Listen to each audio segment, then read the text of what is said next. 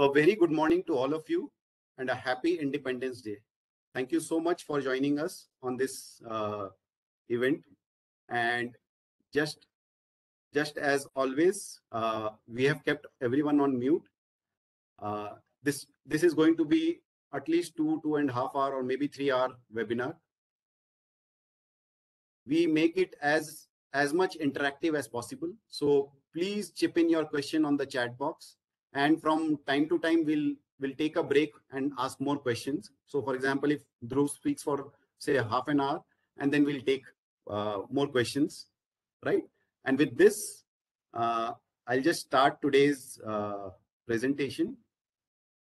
I hope you can see my screen and the presentation which I'm sharing, right?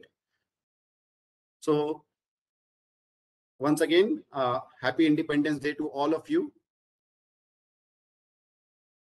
Before beginning, I think it makes sense to give a tribute to Mr. Rakesh Jhunjhunwala, who has been by far the most influential investor in the Indian stock market community, right? So there has been a lot of news. There have been so many things shared about Rakesh Jhunjhunwala on the media or on social media. So I'm not going to take too much time here. It's just that one thing, or the biggest thing which we think we can learn from him, is that even having so much of experience in the market, even after making so much money in the market, even having so many multi-baggers in his portfolio, he always respects the market. And that is where I believe many of us falter. After making some money, after getting a few multi-baggers, after doing something good in our portfolio or in our investing, the first thing which comes to our, which hits us is our ego. We consider ourselves far better than others. And that is where we falter. So that is our biggest learning from the big bull, is that there are no kings in the market. Market is the king. By understanding this particular line, you will always be a learner and try to understand where you are going wrong, rather than trying to prove that you are the best investor or something like that, right? Before moving ahead, we had a competition which was 15 days back. We invited some entries for Smart Sync Services Research Report Writing Contest, and we received some really good entries from young and passionate investors. So we thought that this is a good opportunity to reward them. So earlier we thought of putting a price like so first prize would be a 1 month paid internship at Smart Sync Services. Second prize would be exclusive membership in our Mission Smile offering. And third prize would be an investment related book. However, most of the entries were so good, and we ended up finding 3 entries which were really good. So we didn't want to rank them as first, second, third. So we thought that all 3 are actually the winners. That doesn't mean that the other people who have written and put in the hard work, they are not winners. It's just that we had to pick up 3 names, and these 3 people's work were probably the best. So we asked all of them, if you so pick your prize yourself among the 3. So we are happy to know that all 3 of them actually have gone for internship at Smart Sync Services. So congratulations. I'm going to declare the name just now. But before declaring the name, there is a surprise, which is all these 3 interns will get an exclusive 1-year membership of Mission Smile from our Smart Sync Services offering. So a big round of applause to the winners in alphabetic order: Gaurav Mohata, Sahil Barodia, and Snake Agrana. I hope they are here. I'll just stop sharing here. Gaurav, are you there? If you can raise your hand. Oh, great. So Gaurav, I'm unmuting you. It would be great. Just in maybe 30 seconds, if you can just share your experience, that would be great. Hello. Yes, sir. Go ahead. Very good morning, sir, and everyone. Well, it's a pleasure that I have been, like my research report has been selected because earlier I had participated in many of the like research contest, and it's a pleasure to be selected. Uh, like my research report is being accepted by you, sir. So this gives me some kind of confidence because I have been investing, but like initially, you always look forward to someone from whom you can take guidance from or take acceptance from. That your thought process is basically right if you are thinking. So, so this gives me some kind of confidence and faith that okay, I can improve hereupon. So yeah, it's a pleasure. Thank you, Gaurav. Sahil, are you there? Can you just raise your hand so that I can unmute you?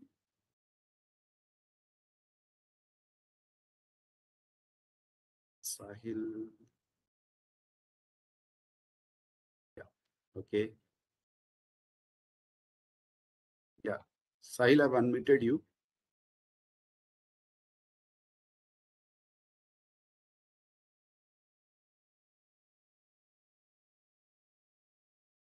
Okay.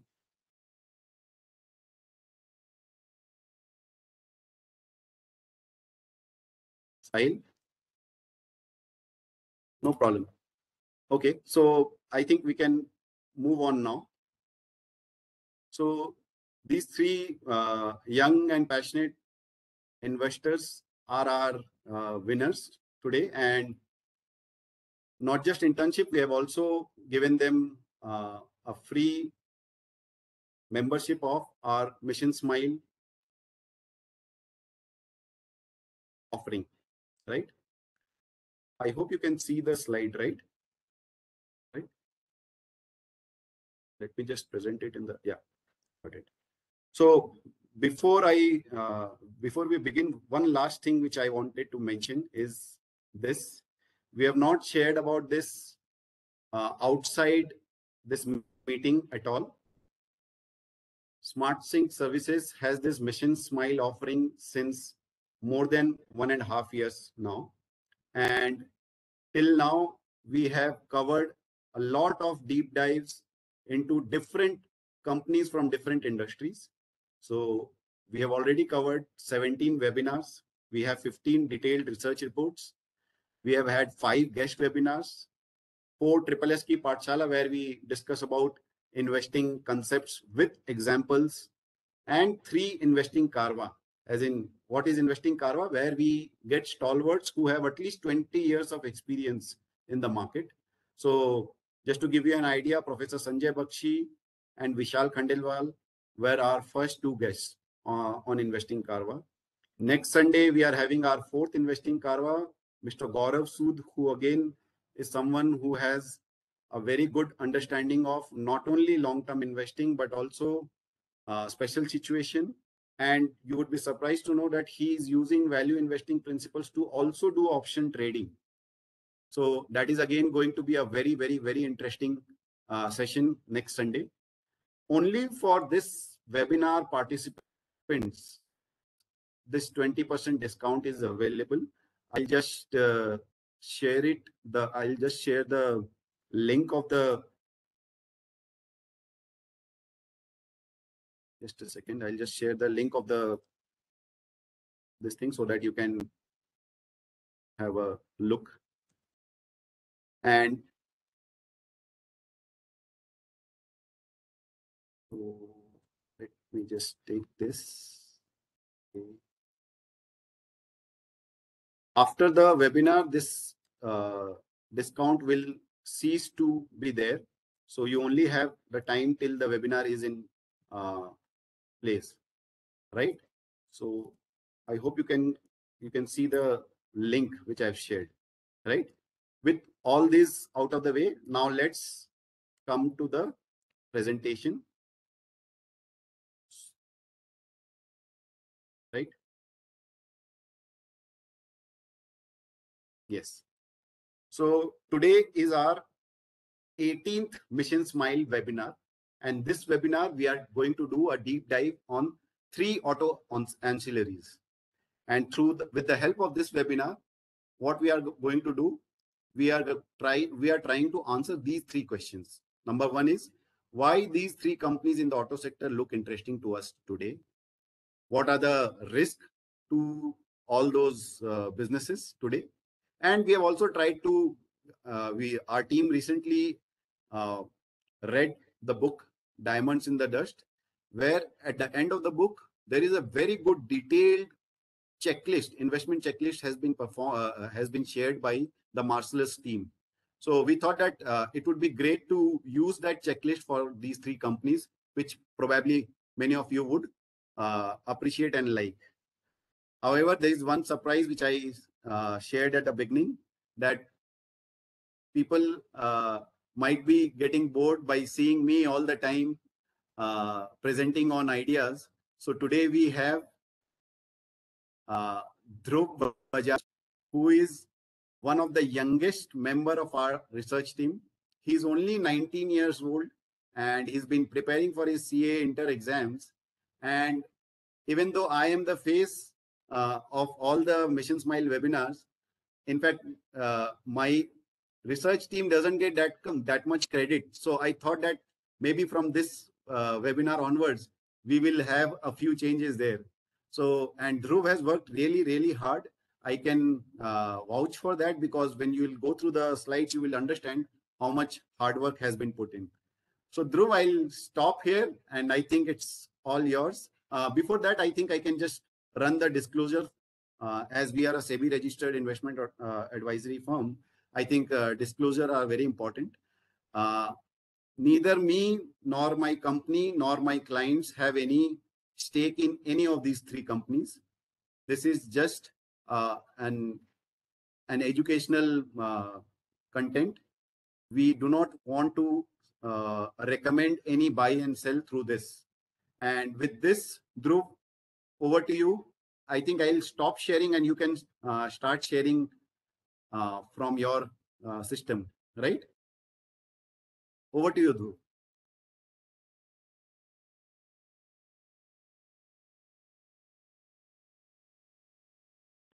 Yeah, no.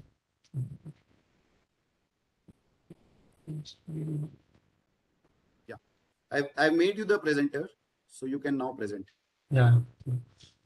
So good evening, everyone. Really thrilled to present in front of you all. So we'll just quickly start presenting. You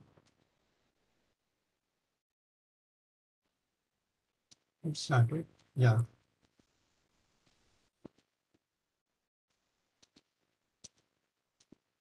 So we all know about these businesses. We also discovered some of them through FinTwit.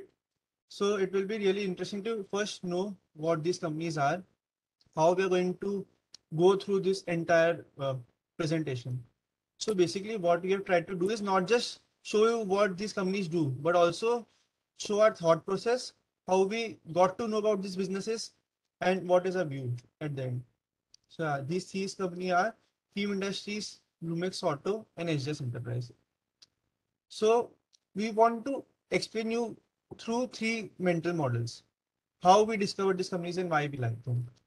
So first, cloning.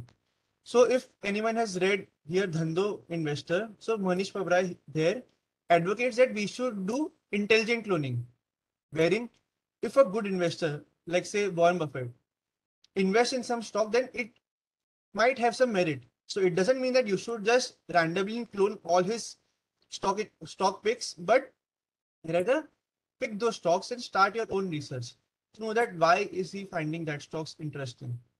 So through that mental model, we got to know about FIEM Industries, where a news came that Samit Vartak of Sage One's investment, who is one of the most prolific mid-cap investor in India, has invested a decent stake in FIEM Industries. So with that, I would like to start now the detailed research work on that. So FIEM Industries. It's a basically two-wheeler lighting specialist who has been present in India since last 30 years. If we see its global presence, so primarily majority of revenues, like close to 90% revenues come from India. But the clients that they cater use its Indian facility to export it to other countries as well. So although the Indian portion might look a little higher, say 90%, but actually they're exporting to other countries also via their subsidiaries. So they have probably 12 to 12 plants. And an interesting thing to know about this company is that what we use in lighting business is something called SMT lines, which is basically if suppose a company has SMT line and it is into lighting space, then one knows that it is backward integrated. So it was the pioneer in SMT line businesses since it brought that line for the first time in India, and later other competitors also brought that, but it was a pioneer in that technology. So with that, we will like to talk about three business segments. So its three business segments are primarily automotive lighting, rear view mirrors, and plastic molded parts. But one would have to intelligently know that how much these segments are contributing towards the revenue and what are the margin profile and how is the management's expectations towards this business going forward. So I would like to cover each segment in depth. So the first segment, so before that, we would like to talk about the two-wheeler automated lighting business. First, what these products are sold. So basically, they sell 2 to 3 types of product, that is halogen lighting, LED lighting, and many more. So the key competition here is that although they are the industry leader, but there is no pricing power in this industry, right? So basically, the relationships that they have with OEM is one of the key factor behind them gaining market share or increasing their order book, along with obviously the product business, which allows them to deepen their wallet share of the customer. And one of the strengths, as I have previously highlighted also, that they have 6 to 8 SMT lines, and no one in India has that, because of which they get some cost advantage and they are fully backward integrated. And also, as we will cover further, one of the biggest strength of this business or any auto ancillary that we are covering today is that they have very decent R&D works. So what this helps is if they are able to churn out new and new products for their clients, so that will ensure that they have some sort of stickability, and there would be there will be high barriers for a new competitor to enter the space, as well as high switching cost. So what is switching cost? Suppose I am a businessman and I am having a relation with my another client for more than 10 to 15 years. And I'm continually giving them new products, doing research for them for new products. Then why would they leave me? And if I'm able to offer them competitive rates, then it is highly unlikely that they will leave me for some other person, even though they might undercut myself, because I am providing them additional value in the form of R&D. So with that, I would like to talk about the market, what should I say, segment mix. So basically automated lighting contributes close to 70% of its total revenue. And an interesting thing to know is that management is guiding for increase in this segment. So how can one increase the segment, although they have 3 segments? So I will talk about this further. Second segment, wait something. Yeah. So first, so as you can see, they have so many products in lighting space. And one interesting thing to know is that they are continuously adding market leader players in this segment. So like recently they added Hero Honda in their profile. Before they added, like 3 to 4 years back, they added Yamaha, and they have scaled that business very well.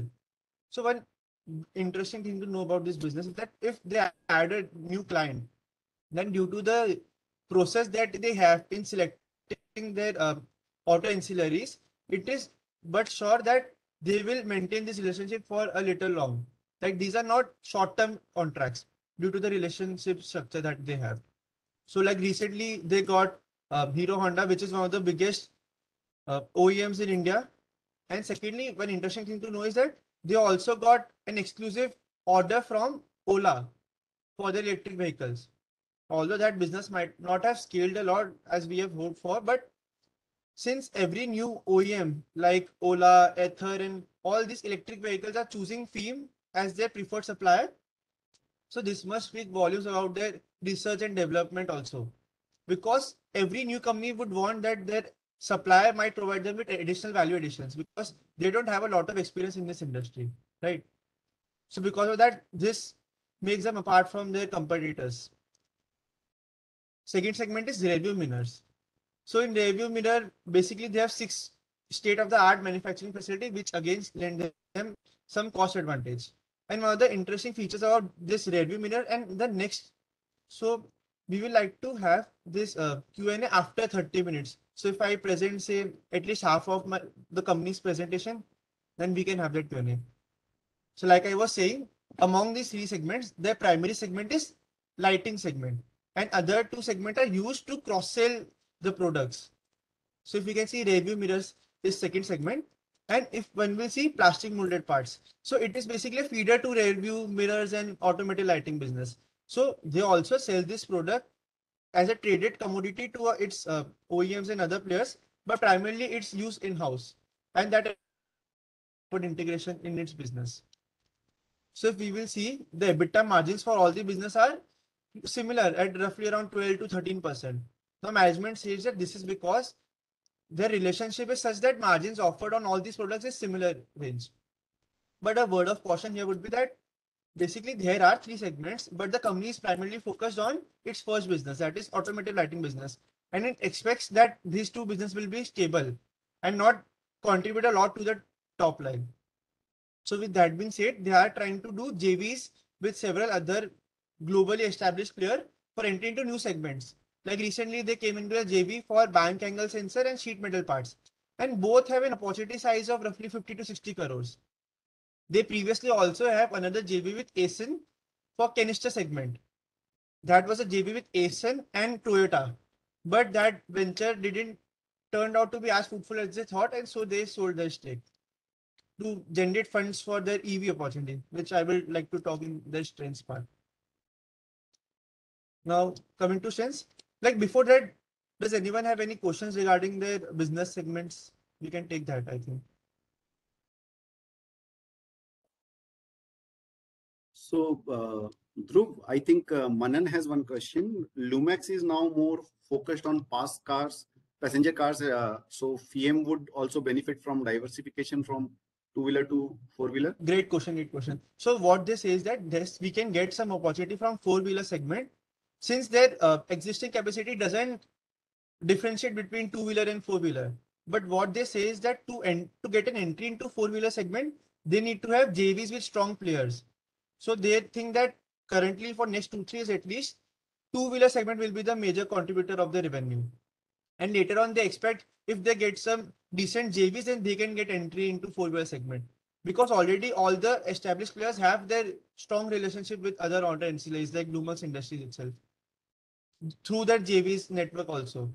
So it will be difficult for them to get entry into that four-wheeler segment.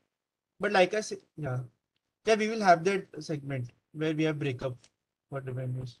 So yeah, what I'm trying to say is for four-wheeler segment, it's quite difficult for them to get entry, and they are primarily focused on two-wheeler as it is. Right. So I think Avadut has raised his hand. Avadut, I've unmuted you. You can ask your question. Good morning. Nice, good going, and all the best for your future slides also, further slides also. The 3 questions. First, what's their capacity utilization? Yeah, I will come with to that later on. But Okay. currently it's close to 70%, if I'm not wrong. And they don't plan to increase their capacity. Yeah, sorry. So no capex plans going further. No. So what they're saying that if their EV business scales up, so they already have an additional land where they can increase their current capacity by at least 25%.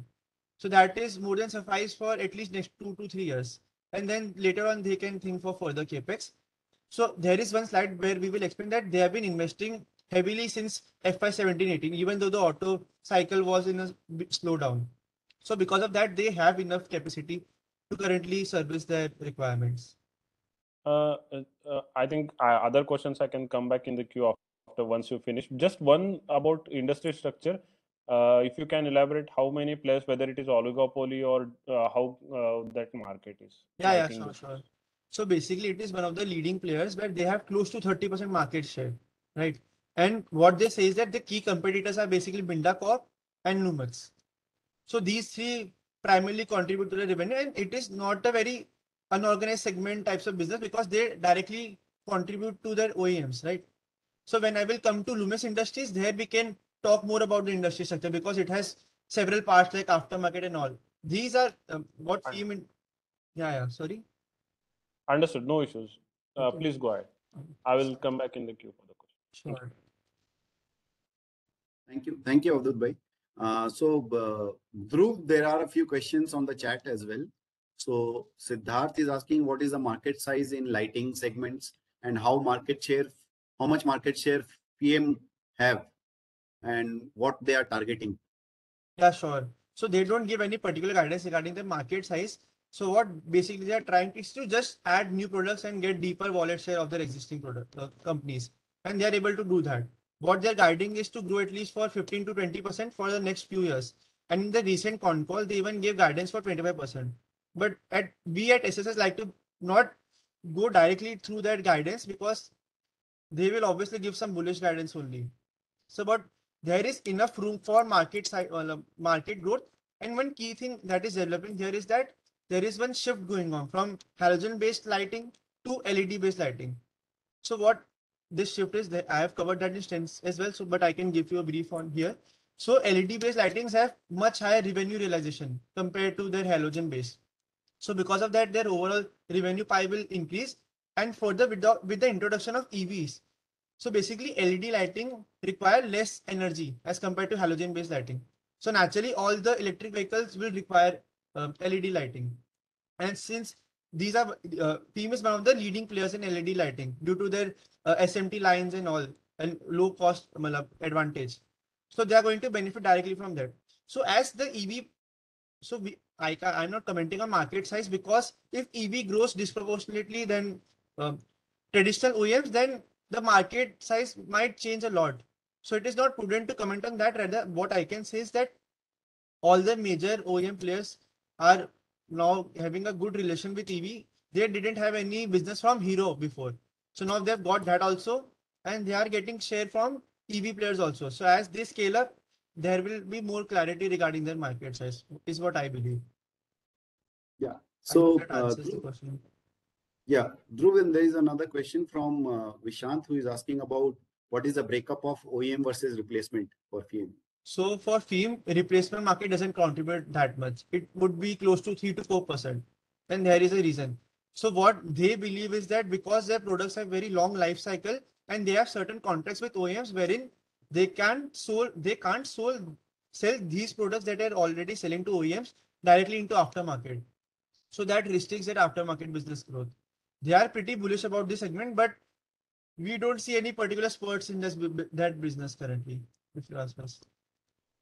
Right. And then we have question from Piyush who is asking, business with Hero is not yet started and I guess they have got approval for 3 products. Any idea from when the sales will be started?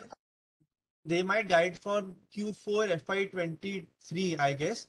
But more importantly than where the sales will start is that they have at least got some supplier who has some OEM that has national presence. Before they had all the key customers like Hero.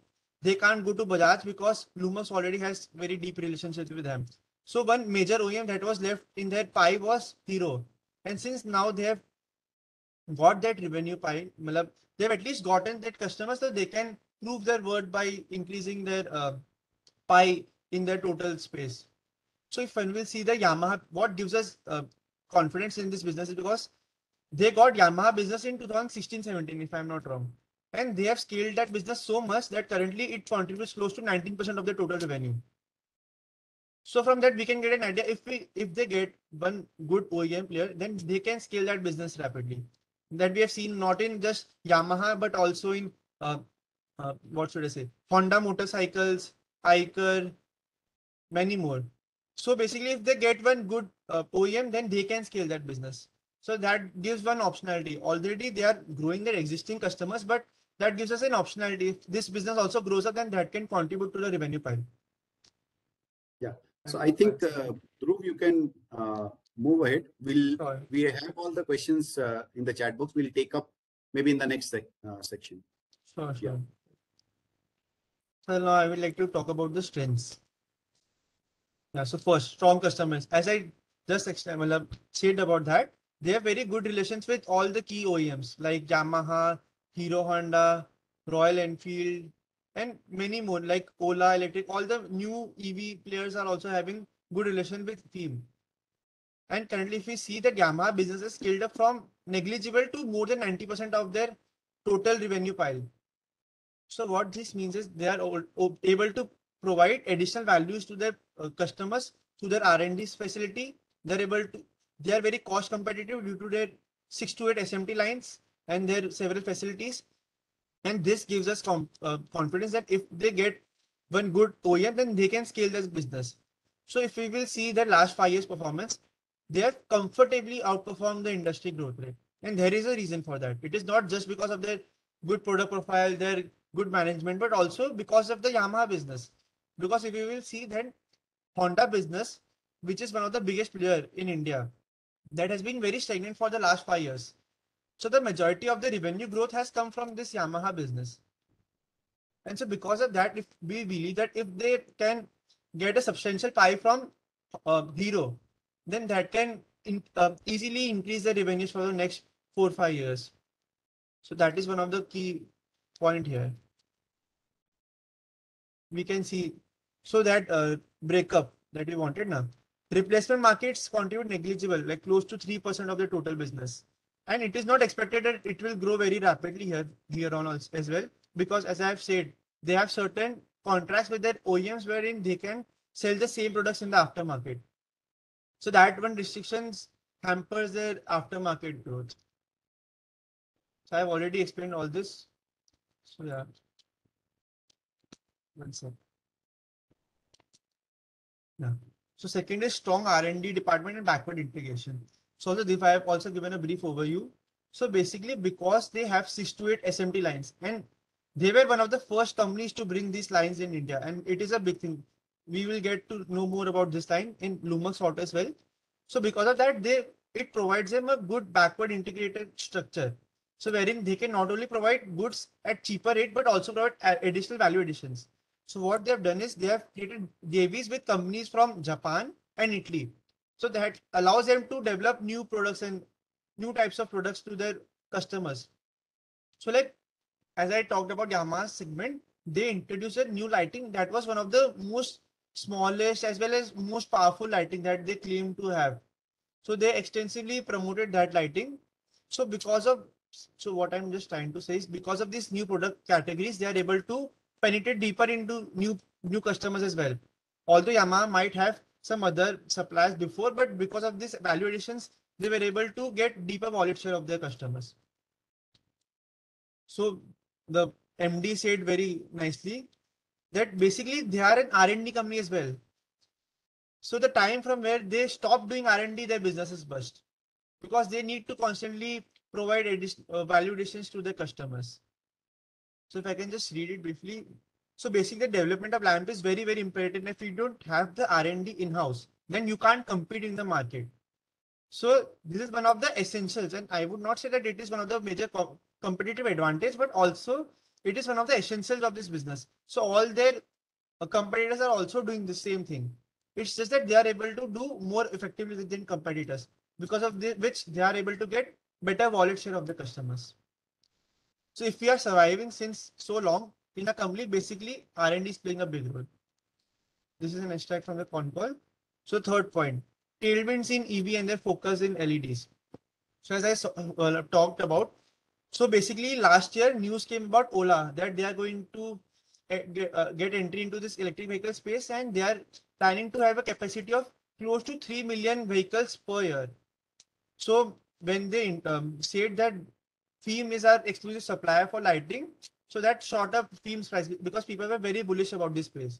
And if we have followed this story, then that story has not played out yet because Ola's certain, we don't want to talk about its product quality and all, but basically that business has not grown yet.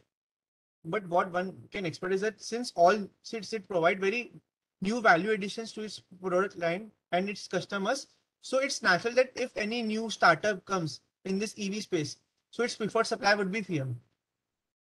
right? And one other important thing is that what I've talked about before as well.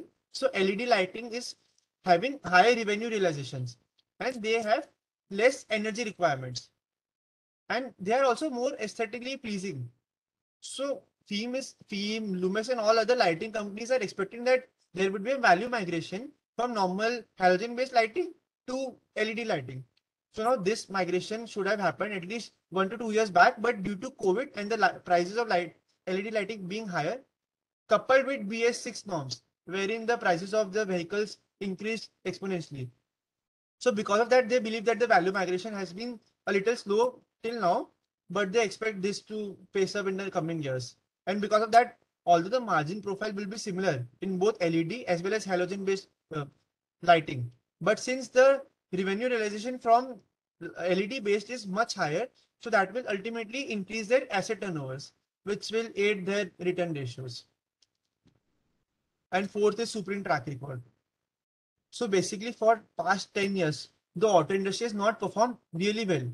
But if one will look its performance, then one will not get any picture of that. If one sees this presentation, although it is 2 years back slide, but it is still relevant even now. One can see that for the past 10 years, it has comfortably outperformed the auto industry. So as I said, there is some level of cyclicality in this business because at the end of the day, it is serving OEM segment, auto segment, but it has been able to comfortably outperform the segment. So that gives us confidence that if in case this cycle revolves around to positive, yeah, even mean, then the business will benefit a lot from that. So yeah, a picture speaks 1,000 words as far as my concern. So the next part is management. Now we would like to cover about the management. So basically, it is a promoter-led structure wherein DKJ and his son is leading the business, and their wives, sisters, and all are involved in the business. So they have 55% stake in the business. So that ensures. So we at SSS like that if a promoter has anything greater than 50%, that ensures that they have skin in the game, and they will have to think about their shareholders. Otherwise, their share prices will collapse, obviously. So having skin in the game is one of the key things that we look for in a management. And they have experience for more than 3 decades in this business. So as I've said, it is JK Jain, Seema Jain, and all their family members are involved in this business. And since their uh, children are also involved in this business, so that gives us confidence that there is some level of succession planning in this business. So again, key metrics. So I think we can have some questions now if we want. Yeah, I should cover the financials first and then have questions. I think, Dhruv, you can probably finish Sure. FIEM and then we can take up all the questions. Sure, Right? sure. Yeah, that would be great. So now we will come to financials. So now I talked about the positives, but how can we know for sure that these are the positives? So I think the financials will speak for itself. So basically, to judge the management's competence, first we should also understand the capital allocation skills. So what they've done in the past. So what we have tried to do is break up capital allocation into 3 parts. First would be their JVs, M&A and all such thing. Second would be the diversification into different product lines. And third would be what is the dividend payout policy. So on the basis of that, if we judge them, so capital allocation has been a mixed bag, is what I believe.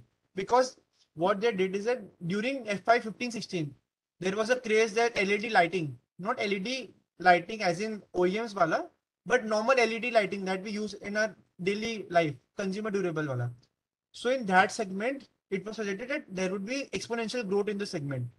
And since they were already manufacturing lighting, so they thought that it is within their competence to develop this lighting. And similar the case with LUMAX as well, that we will cover later on. So they ventured into this space, and initially they also got massive orders from government entities like EESL and all such things.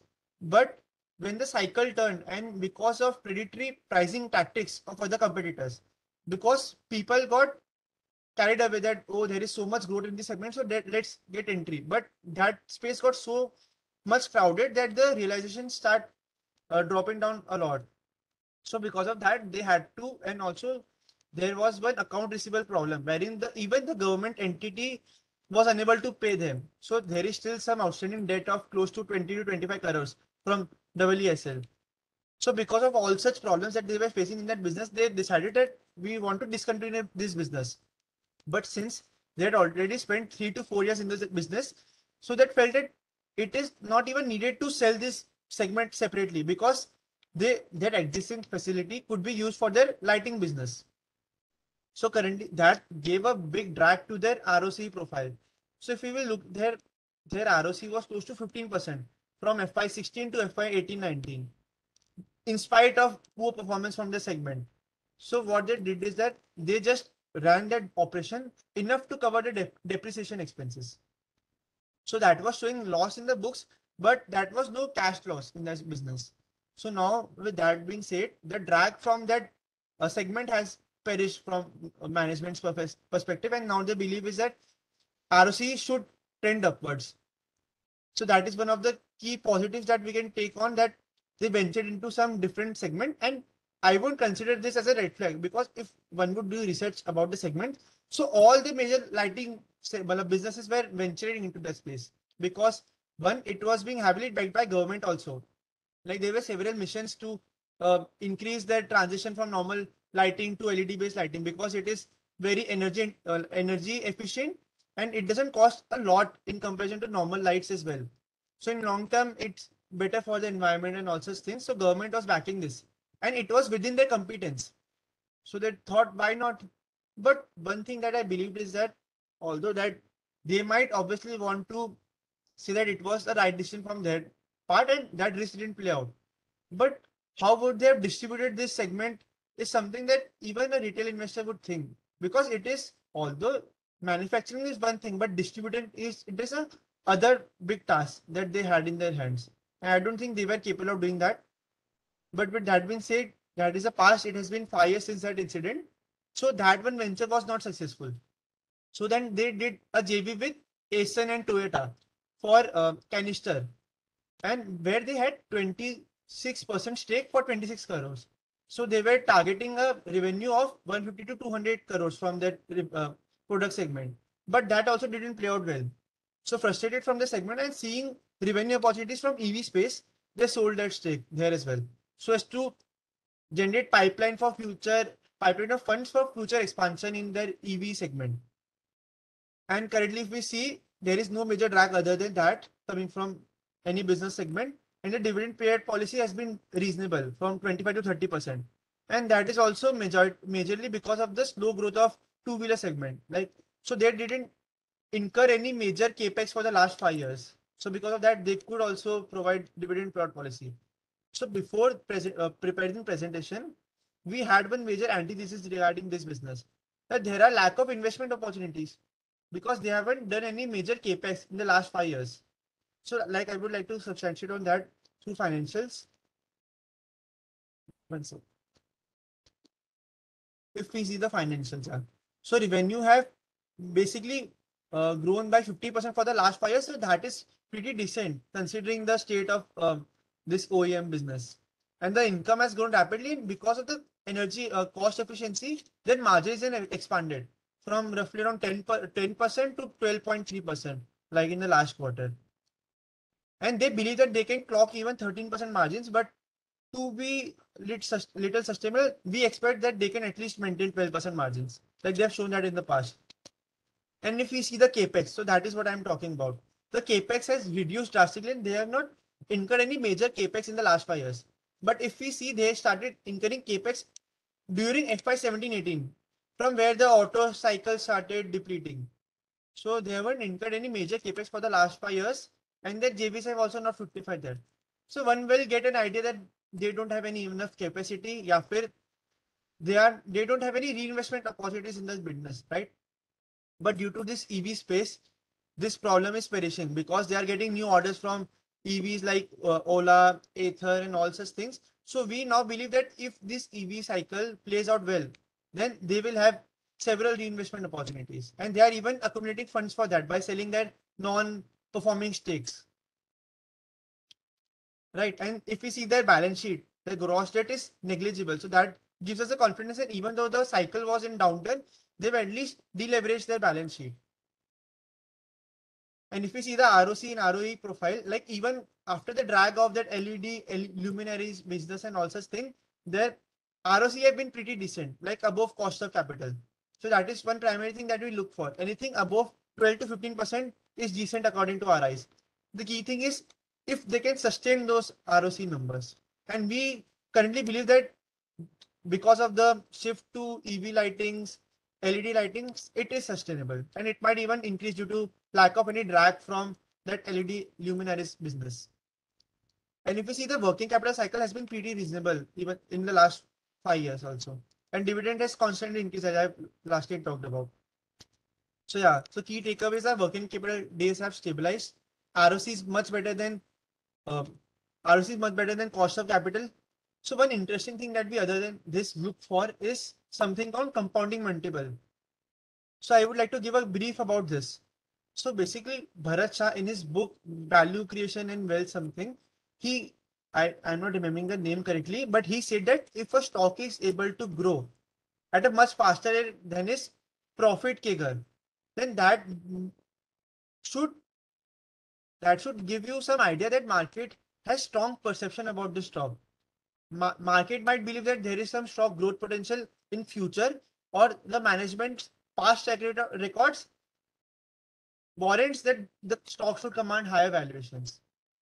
So if we see in FIEM's case, the profit has grown at close to 16% for the last 5 years, while the stock has, or for the last 10 years, and stock has grown by 26%.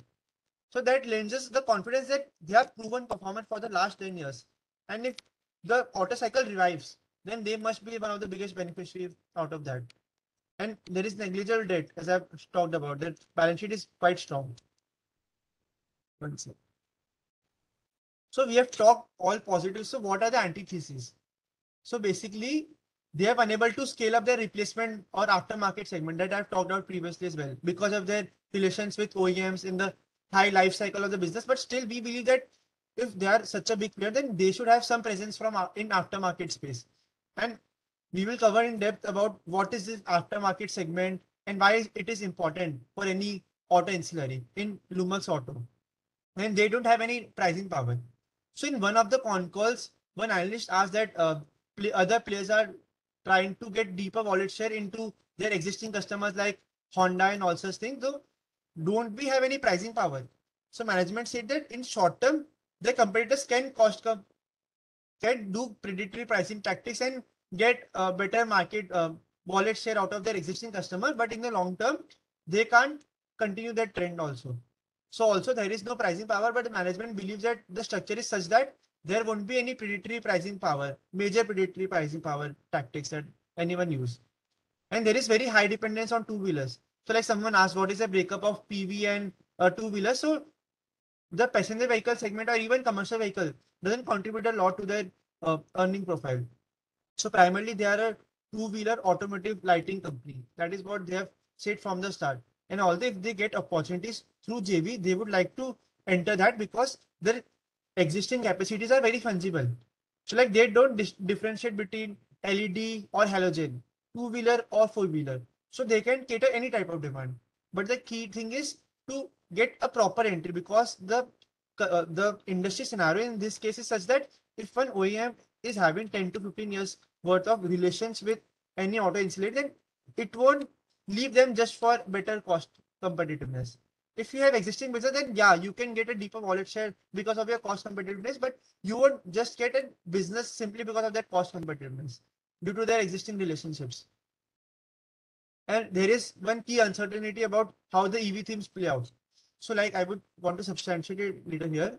So when the Ola opportunity came, so analysts were very upbeat that there is a opportunity size of 3 million vehicles produced per annum through that just Ola plant. So they were asking that why are you not doing major capex, and also they mentioned that they already have some land and they can increase their capacity by 25% easily. And if they want, they can increase the capacity a lot and they can increase this 25% capacity within 3 to 6 months. So that won't be a problem. But they are cautious about the fact that what if this EV theme doesn't play out? So they've had that experience in that LED luminary space, wherein there was projections of very high growth, but due to very competitive industry structure, they had to leave the scenario, that space. So they are very cautious about how these EV themes play out. So yeah, that can also alter their guidance for coming years. So that is one key risk that we have to see, because they have good wallet share in their existing customers, and although they are ensuring that they get higher penetration, but still this is one risk that we, not one risk, but one key thing to track when, if you are invested or looking to invest in this company, whether the EV themes play out or not. Because if that does, then LUMAX, or what should I rather say, FIEM would be one of the key beneficiaries from that. So yeah, with that, my presentation of FIEM is complete. We can have questions now. Yes. Yeah, thanks, Dhruv. Before I take the questions, I'm just thinking at the age of 19, I was studying in my college. I had no idea about stock market at that point of time. So it's really great to see you doing well. I'll just unmute Vishant, because Vishant has actually asked some really good question. So probably, Vishant, if you can, I've sent you a request. You can unmute yourself and ask those one by one. Yeah, Dhruv, it's a really nice presentation, and Ankit rightly said that at the age of 19, nobody may be aware about stock market except the pricing rather than the fundamentals. So it's been really nice. The first question was with respect to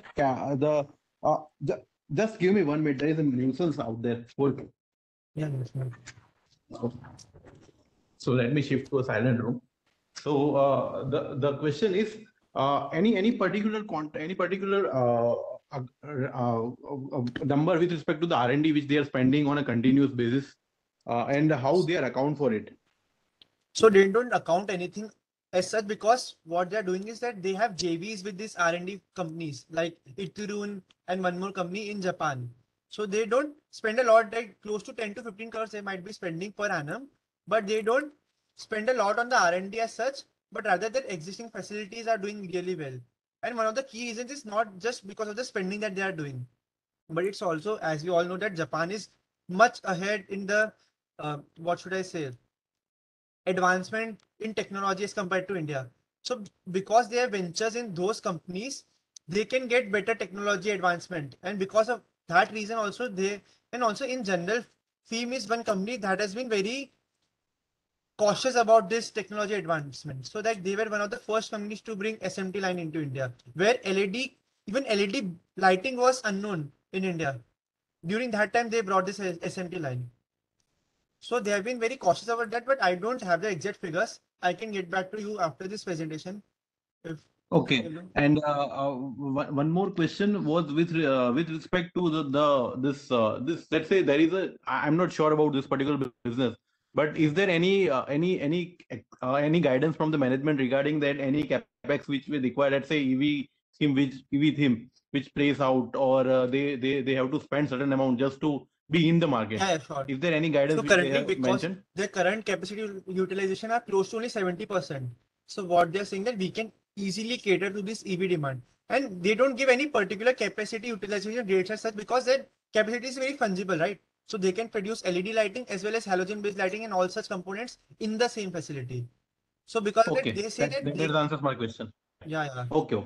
But that answers my question. But to answer your question a little better, they are in what the last call they said that they have their additional land and they can easily build their capacity or increase their capacity by 25% easily in 3 to 6 months. So that if in case the EV things plays out faster than they expected, then even in that case they won't lose any orders or have to lose any market share. And any guidance in terms of the hurdle rate, which when they plan for a capacity, any hurdle rate which they have not actually they have not incurred any major capex in the last 5 years, so that question hasn't arrived yet. Okay, thanks. But they basically look for at least ROC of 15% in their internal business. What they have said. 15. Yeah, 15%. Okay. Thanks. Thank you, Vishant, for your questions. So I'll move on to next questions, Dhruv, now. So Piyush asks why they have a low market share in aftermarket sales. Yeah, that is a very high margin product. Yeah. But the thing is, aftermarket segment is no joke, right? You have to do a lot of capex just to get a good distribution network. So it is an extremely difficult business to scale, first of all. And secondly, the products that they supply to OEMs, they have certain contracts with them wherein they can't supply the same into aftermarket, because due to their R&D and also structure, they also command a better margin as well, is what we believe, because of that, because of the R&D structure and all. But that means that they have to exclusively supply those components to the OEMs only. So they have certain relationships with OEMs like that. And also what they believe, which we don't believe as such, but what they say is that because of the high life of their products, the replacement की need ही नहीं आती, is what they said. Because although we don't believe that, but that is one reason that they have given. They expect that this segment will grow, but they are not giving any numbers. And currently it contributes only 2 to 3% of the revenue. So if that answers the, I think information about aftermarket you will get a little better after the LUMAX presentation, because that we have covered intensively about what is this aftermarket, because several people might not know what is this aftermarket segment and why we are saying that it is a very negative thing or all such things. So I think better idea we will get after this LUMAX thing. So next question is from Manan. He asks that the recent LUMAX con call, it was stated that there is some stress in the two-wheeler segment and hence LUMAX is diversifying. So does this impact FIEM as its products are primarily to two-wheeler market? That might So basically, I think the question is more towards what is your view on FIEM concentrating only on the two-wheeler market? Yeah. So they are trying to diversify into canister. They tried diversifying into canister. That currently they are diversified into two bank single sensors and also products. So they are trying to diversify. But what they have experienced in the past, that in the LED luminary segment, when they tried to diversify outside the lighting business, that was not very fruitful for business. Like, so there are several strategies that one management can think of. They can either diversify a lot, or they can think that, okay, we will do razor sharp focus on this existing segment only.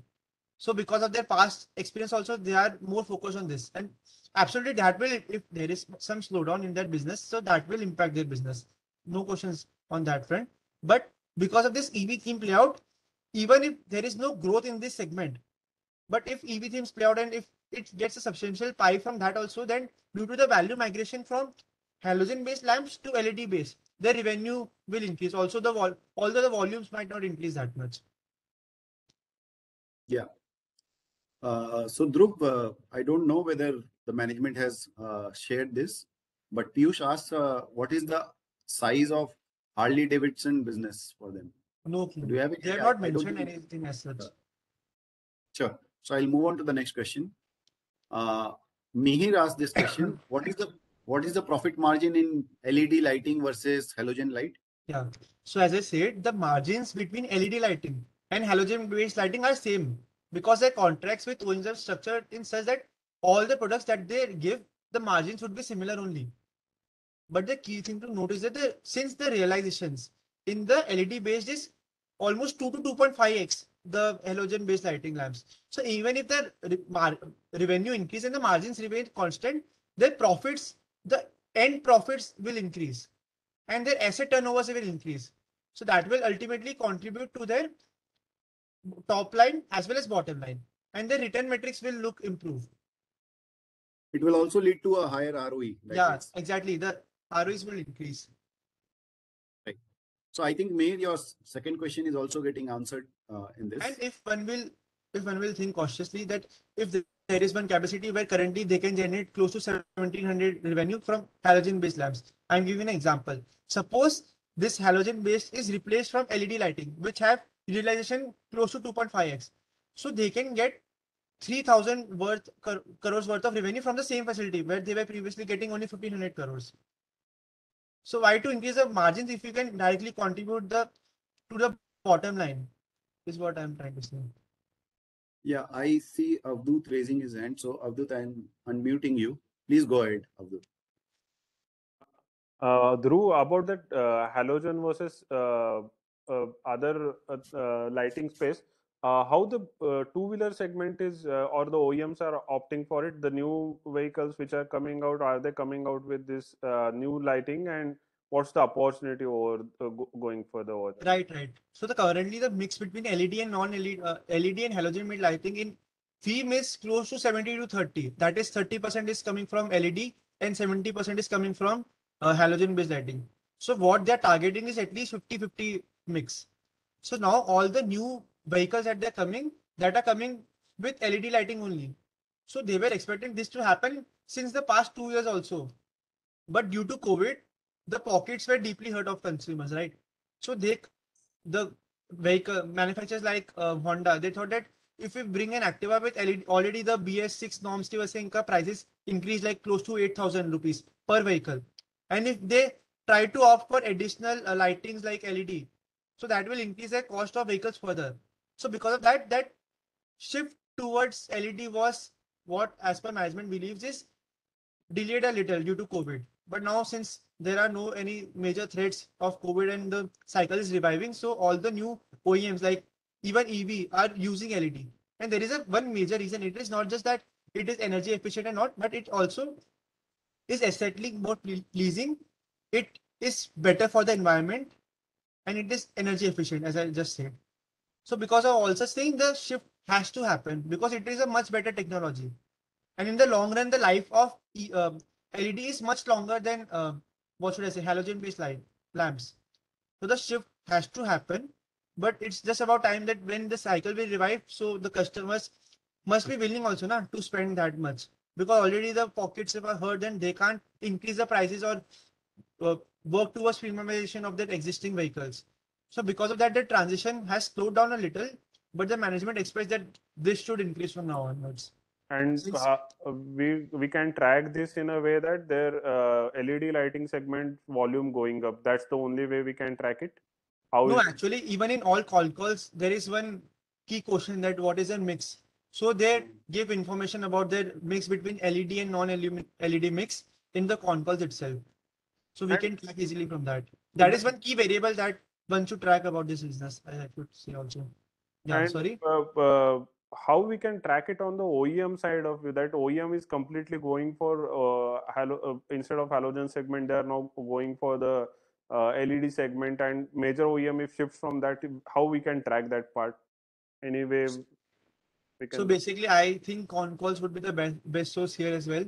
So basically, whenever there is what I've observed is someone asks a question or they directly explain about this mix. So obviously there would question either why is the mix happening, shift happening or not happening. So they always mention some reason that either the shift, they said in last 2 years, the shift was slowed down due to COVID.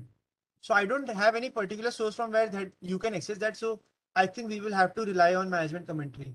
Okay, I will check into details. Okay, no sure. Yeah, sure. So Dhruv, what Avadut is saying is that, see, management keeps on giving their commentary, but outside the management commentary, from where can we get this thing? I think Avadut, we have presentation, I guess we can, since all the major players are listed also. So I think they will mention about this LED space. But again, kitna contribution aa raha uska exact ka I don't have any clue. For OEMs, it's not their core product, so I don't think I may be wrong, but I don't think OEMs will mention this kind of transitions. But okay, not a problem. I will check. They say LED is one of a premiumization trend ना, so they will mention कि हमारे जो products आ रहे हैं अभी new vehicles सब में LED based आ रहे हैं, lighting आ रहे हैं. So it is one of the edge for even two-wheeler जो OEMs हैं उनके लिए भी एक तरह का edge हो गया ना, because ये premium product हो गया एक तरह से उनके लिए. So what I'm trying to say, they will say कि हमारे LED based lightings वाले जो products हैं उनका sale बढ़ रहा है. I'm guessing also. I have not delved deeper into this fact. I will. That was a nice question. I will try to look for that answer. So two triggers in a way. One is two-wheeler market volumes increasing. That's one, and second is this product mix change from halogen to LED. These are the two triggers you are looking forward. Yes, absolutely. And that EV thing clear, but yeah, two-wheeler में आ गया, right? Okay, understood. Thank you. Thank you, Avadut.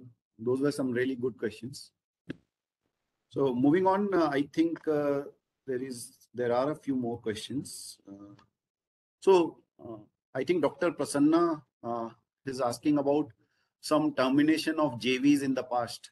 So would that be called a red flag according to you? No, that is not red flag because it is quite common for all the auto ancillaries. They go into one new product segment, they think that the revenue will fructify into 150, 200 crores, and when that doesn't play out, they have to sell their stake, otherwise their funds will be stuck there. And if they are seeing growth in their existing business, provided they are seeing growth in their existing business, then it is prudent to sell that stake rather than just waiting for that thing to happen. Because if they are investing in their existing business, then they have more power towards their funds. Na? So that is not a major red flag, but that is very common about this industry, is what I'm trying to say. So as we will see in LUMAX also, that shift has happened a lot, wherein they sell their stake in JVs.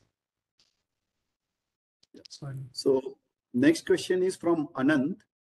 What is backward integration this company has? Also, what is special about the 6 to 8 SMT lines it has? Yeah. So basically the cost of SMT lines is very hefty, and it is one of the most advanced technology that you need to manufacture LED lighting. So even the competitor like LUMAX have those one now, and they have this technology since last 10 years. And they introduced this technology or brought this technology in India when there was no clue about what is LED. So because of that, they had that first mover advantage. And here one of the key things that I've been talking about a lot is that relationships with OEM. So how can they get better relationships with OEM? By value addition.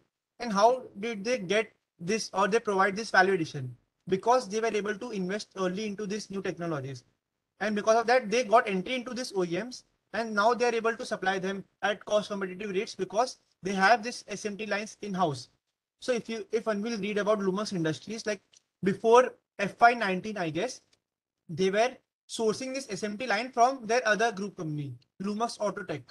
So they didn't have any this technology their own, and because so I got to know more about this backward integration also by reading about LUMAX. So where they mentioned that that asset was transferred from LUMAX Autotech to LUMAX Industries because they wanted to increase their backward integration. So that SMT line was one of the key things. So I think that should answer the question. Yeah, I think Manan has a new question. So Yeah. LUMAX will also be focusing on this EV theme as per the details shared in ConCall. So it will be one of the biggest competitor for FIEM2 for EV market share. Yeah, sure. That must play out. But currently the thing is, FIEM is much ahead than LUMAX in terms of getting new customers in EV space recently. Like they are Any market share guidance given by the management? actually the market size itself is very what should I say, not very robust at such even now. So that is changing rapidly. Like last year we were talking कि ओला की vehicles आएगी 30 लाख के मतलब production होगा हर साल में. And अभी people are thinking कि क्या मतलब है मैन्युफैक्चरिंग मतलब कैपेसिटी का जब सेलिंग होने वाली. तो अभी ये सिनेरियो प्ले आउट होने में काफी टाइम लगेगा और हमको exactly we can't bet on this theme to play out. What I'm trying to say is that if this does, इनका ऑलरेडी एग्जिस्टिंग बिजनेस तो ग्रो होगा क्योंकि अगर ऑटो साइकिल रिवाइव होगी, बट इनका अगर ईवी थीम प्ले आउट होगा तो ऑलरेडी बिकॉज ये लोग जो वैल्यू एडिशन देते हैं तो उसकी वजह से जो भी न्यू ईवी कंपनीज आ रही, सपोज आज मैंने अपना बिजनेस स्टार्ट करा जैसे मैं ओला हूँ और मेरे को डिफरेंट टाइप की लाइटिंग चाहिए, तो कोई भी अलग प्लेयर ऐसे मेरे लिए स्पेसिफिक लाइटिंग नहीं बना के दे सकता ना, बट फीम मेरे लिए वो करके दे रहा है. So that is one of the major reason why we will go to FIEM versus other companies. And yeah, LUMAX might also be providing that facility. But currently, if we see all the major EV companies, new upstart companies like Ola, Ather and all, they are choosing FIEM. So rather than thinking about management commentary, we should think कि business कहाँ से मिल रहा है? Business मिल रहा है तो we can get an idea about that ना. Because obviously if everyone are talking about EV theme to play out, so they have to say कि हमारे EV में growth काफी आएगा. So I don't know if you're talking about LUMAX Industries or LUMAX Autotech. So I've read about LUMAX Autotech. I have not read LUMAX Industries. So it would be wrong of me to comment about that business. But LUMAX Autotech में at least 4 to 5 years back they were saying कि ये कुछ EV theme play out ही नहीं होगा, बहुत time लगेगा, 2030 तक play out होगा. And अभी ये theme अभी सब इतनी बात करें कि EV theme play out होगा. So the shift had taken very drastically than what the OEM auto ancillaries were even thinking. सो मेरे हिसाब से मैनेजमेंट की ये सब कमेंट्री सुनने से बेटर हम लोगों का ऑर्डर विंस डील विंस क्या हो रही है वो देखेगी तो बेटर रहेगा ऐसा, क्योंकि वो खुद ही गेस नहीं कर सकती कि बिजनेस ग्रो क्या होगा या बिजनेस अपॉर्चुनिटी आएगी भी अगले 5-10 साल में, तो उनकी ये गाइडेंस की इधर से बहुत ग्रोथ आएगा. That won't be very sensible to rely on them is what I am trying to से. Right. I think we can proceed now. We'll take up more questions later on. Sure. Please go ahead, Dhruv. Yeah. Just a second. Just a second. I'm coming. Just a second.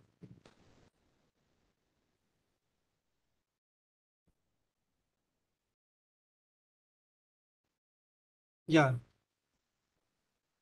So now first we covered FIEM industries, and more importantly, we covered what is intelligent cloning that Monish Pobrai talks about.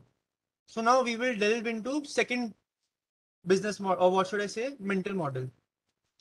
So that is excelling in something that your competitor fails to do. So like we talked about in depth, that FIEM is unable to scale up their aftermarket business. So there is one company named LUMAX Autotech, wherein I didn't know about this company at all.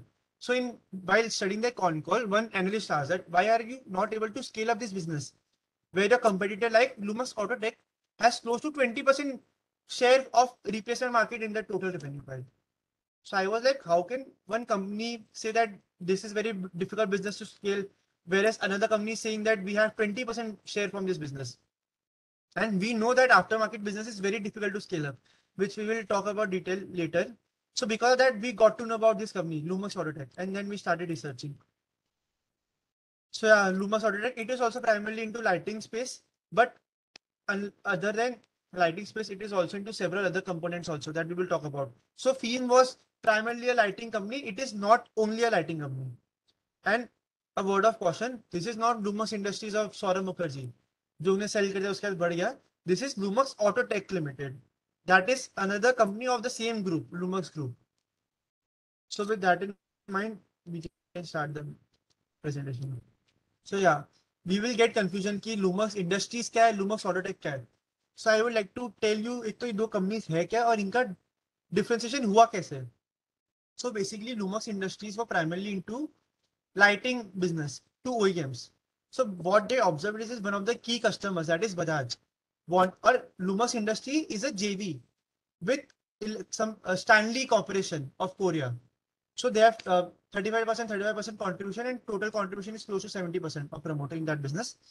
So basically what happened is, जो Bajaj था, they wanted कि they have some Indian supplier rather than having some company जिनका कोई भारतीय company का JV है.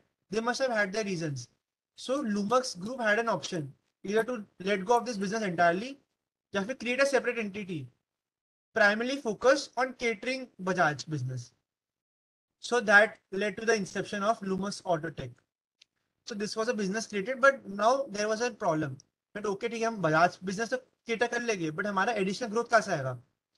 So what they did is LUMAX Industries को हम primarily focus रहेगी on lighting, and बाकी जो business हो गए जैसे प्लास्टिक मॉड्यूल हो गए, गेयर शिफ्टर्स हो गए, एंड जो भी एमिशंस हो गए और बहुत सारे बिजनेस हैं इनके, वो सब हम एक अलग बिजनेस बनाएंगे LUMAX ऑटो.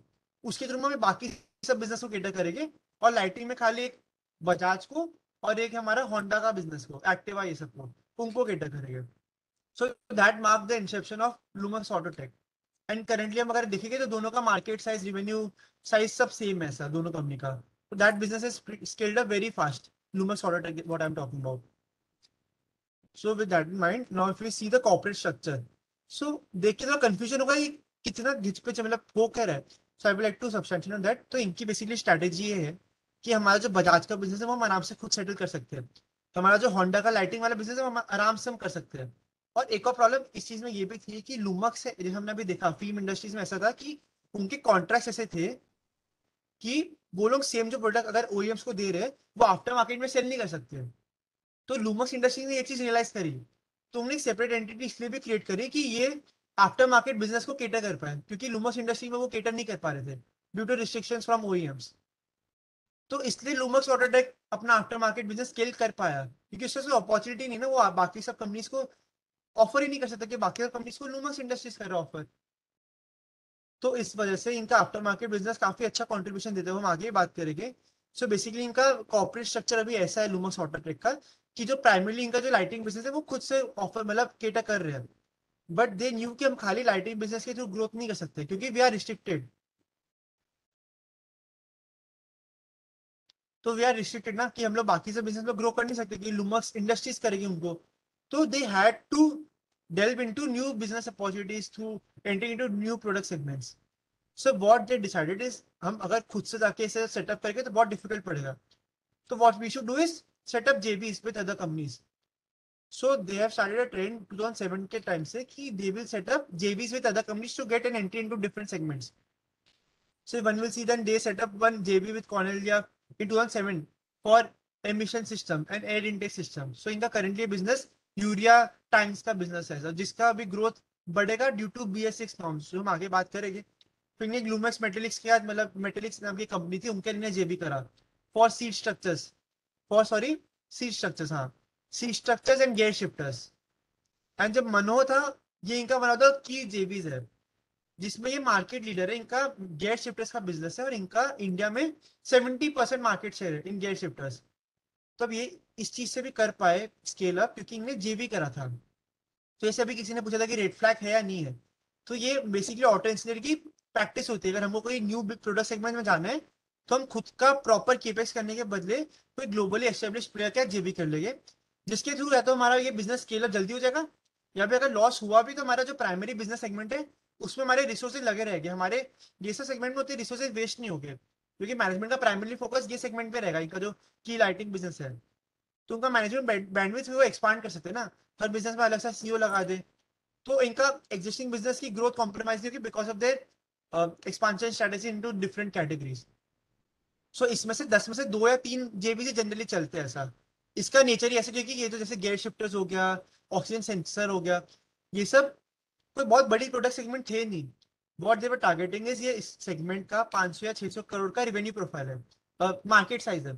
तो व्हाट दे डू इज हम लोग फर्स्ट एंट्रेंट बनेंगे और इसमें 10 से 15% या 20% का टारगेट करेंगे मार्केट शेयर. तो इनका मनों में ये हुआ, इनको 70% मार्केट शेयर मिल गया. अभी कोई कोई बिजनेस में इनको खाली 10% मार्केट शेयर मिलने में प्रॉब्लम आ रही है. तो this gives in optionality and makes their existing business model a little more diversified, but one can't bet into these businesses, which we will talk about more in detail. So primarily इनका corporate structure ऐसा थोड़ा weird सा लगेगा, इसलिए मैं primarily बता रहा हूँ. ये सब इनके जेवीज है और ये जेवीज इन्होंने सेटअप करे अलग अलग प्रोडक्ट सेगमेंट में एंट्री पाने के लिए. जैसे इन्हें इथुरन क्या सेटअप करा फॉर टेलीमेटिक्स, योकोवो क्या करे फॉर एंटीनास, एल सेल्पान के लिए करे फॉर इलेक्ट्रिक डिवाइसेस. तो प्राइमरली इनको अगर कोई न्यू सेगमेंट में एंट्री चाहिए तो दे डू दैट थ्रू जेवीज.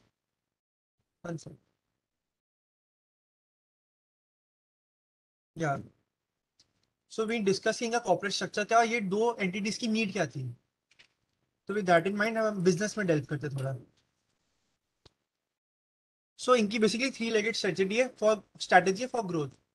तो इनका बेसिकली 3 ये गोल है कि हमारे जो एग्जिस्टिंग कस्टमर जैसे बजाज हो गया, हीरो और होंडा हो गया, ये सब जो कस्टमर है इनका एक तो वॉलेट शेयर में हम पेनिट्रेट करेंगे जिससे हम एग्जिस्टिंग क्लाइंट से रेवेन्यू ले सकते हैं, या फिर उनको हमारे जो दूसरे प्रोडक्ट्स है जैसे हमने इधर देखा इनके गेयर शिफ्टर्स हो गया, ये सीट स्ट्रक्चर हो गया, ये सब हो गया.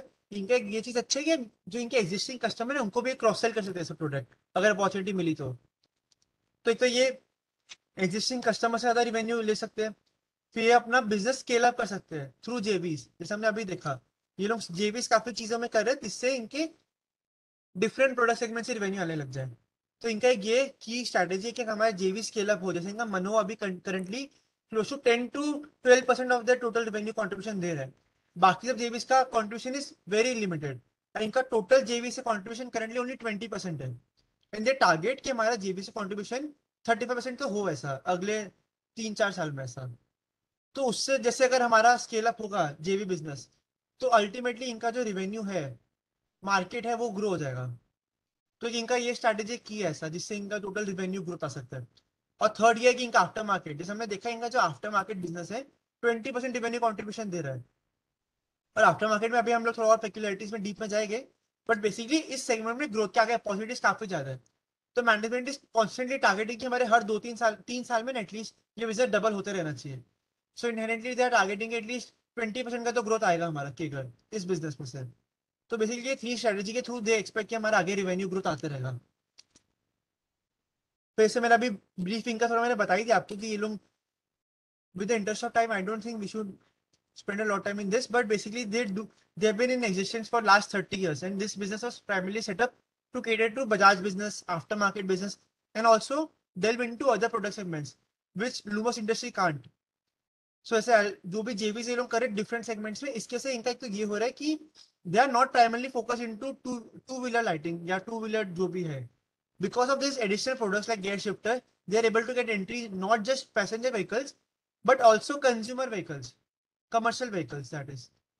सो इसके से इनका जो और आफ्टर मार्केट हो गया, तो इनका कोई पर्टिकुलर सेगमेंट में बहुत ज्यादा डिपेंडेंस है नहीं अभी, एकदम फेयरली डाइवर्सिफाइड इनका मिक्स है, जो हम आगे बात भी करेंगे। तो इसके से इनका थोड़ा रिवेन्यू मिक्स थोड़ा ज्यादा डाइवर्सिफाइड और सेक्युलर हो सकता है एज कम्पेयर टू फीम, बिकॉज उनका dependence on two wheelers much higher that.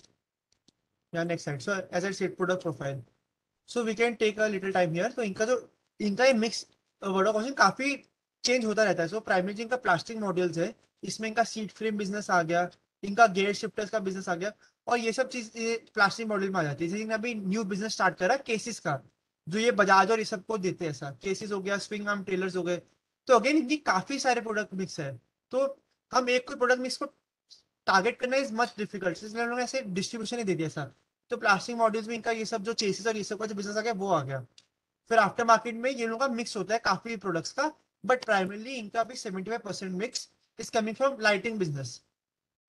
And they expect कि इनके जो नॉन लाइटिंग जो बिजनेस के प्रोडक्ट्स है उसका share in total after market mix will increase, जिसकी वजह से भी इनका आफ्टर मार्केट बिजनेस में ग्रोथ आने की काफी अपॉर्चुनिटी आ गई। फिर इनका फैब्रिकेशन का बिजनेस है, लाइटिंग का बिजनेस है, एज ए टॉक इनका भी currently after market plus lighting को आप ज्वाइन करोगे तो आपको लाइटिंग बिजनेस का कॉन्ट्रीब्यूशन थोड़ा ज्यादा अच्छे से आइडिया लेगा। सो करंटली रफली इनका 25 to 30% लाइटिंग से आ रहा है सर, वर्सेज लुमस इनका क्लोज टू 70% लाइटिंग से आ रहा था। फिर इनका एमिशन का बिजनेस हो गया। अब एमिशन का ऐसे ये लोग ने जो यूरिया टैंक के लिए इन्हें जेबी करा था ऐसा फॉर विथ कॉर्नेल जिलिया, तो वो सब बिजनेस इनके हो गए। तो प्राइमरली इनके जेबी से भी काफी रेवेन्यू आ रहे हैं sir, but revenue is close to 20%। And as be no, अगर कोई आप मैन्युफैक्चरर हो, आप अगर रेवेन्यू एक पर्टिकुलर हर्डल रेट होता है 70 या 60% कैपेसिटी यूटिलाइजेशन हो, उसको अगर हमने आपने पार कर दिया तो फिर आपके मार्जिन स्टार्ट इंक्रीज सब्सटैंशियली। तो इसलिए करंटली इनका जेबी से contribution is PAT negative, but इनका रेवेन्यू इज पॉजिटिव है सर। तो जैसे इनका ये बिजनेस स्केल अप होगा अभी, और जो बिजनेसेस जो अभी इनके स्केल अप नहीं हुए, जो अभी इनिशियल फेज में है, उनका ड्रैग हटेगा तो इनका अपना जेबी से एकदम से पैट अच्छा नहीं लग जाएगा। तो उसके से इनका ऑपरेशनल लेवरेज काफी अच्छा प्ले आउट हो सकता है in that JB segment particularly. और अगर आप रेवेन्यू में देखें तो फेली डाइवर्सिफाइड, ऐसे जस्ट टॉक्ड अबाउट कि टू व्हीलर्स इनका खाली 40% ही कॉन्ट्रीब्यूशन दे रहा है।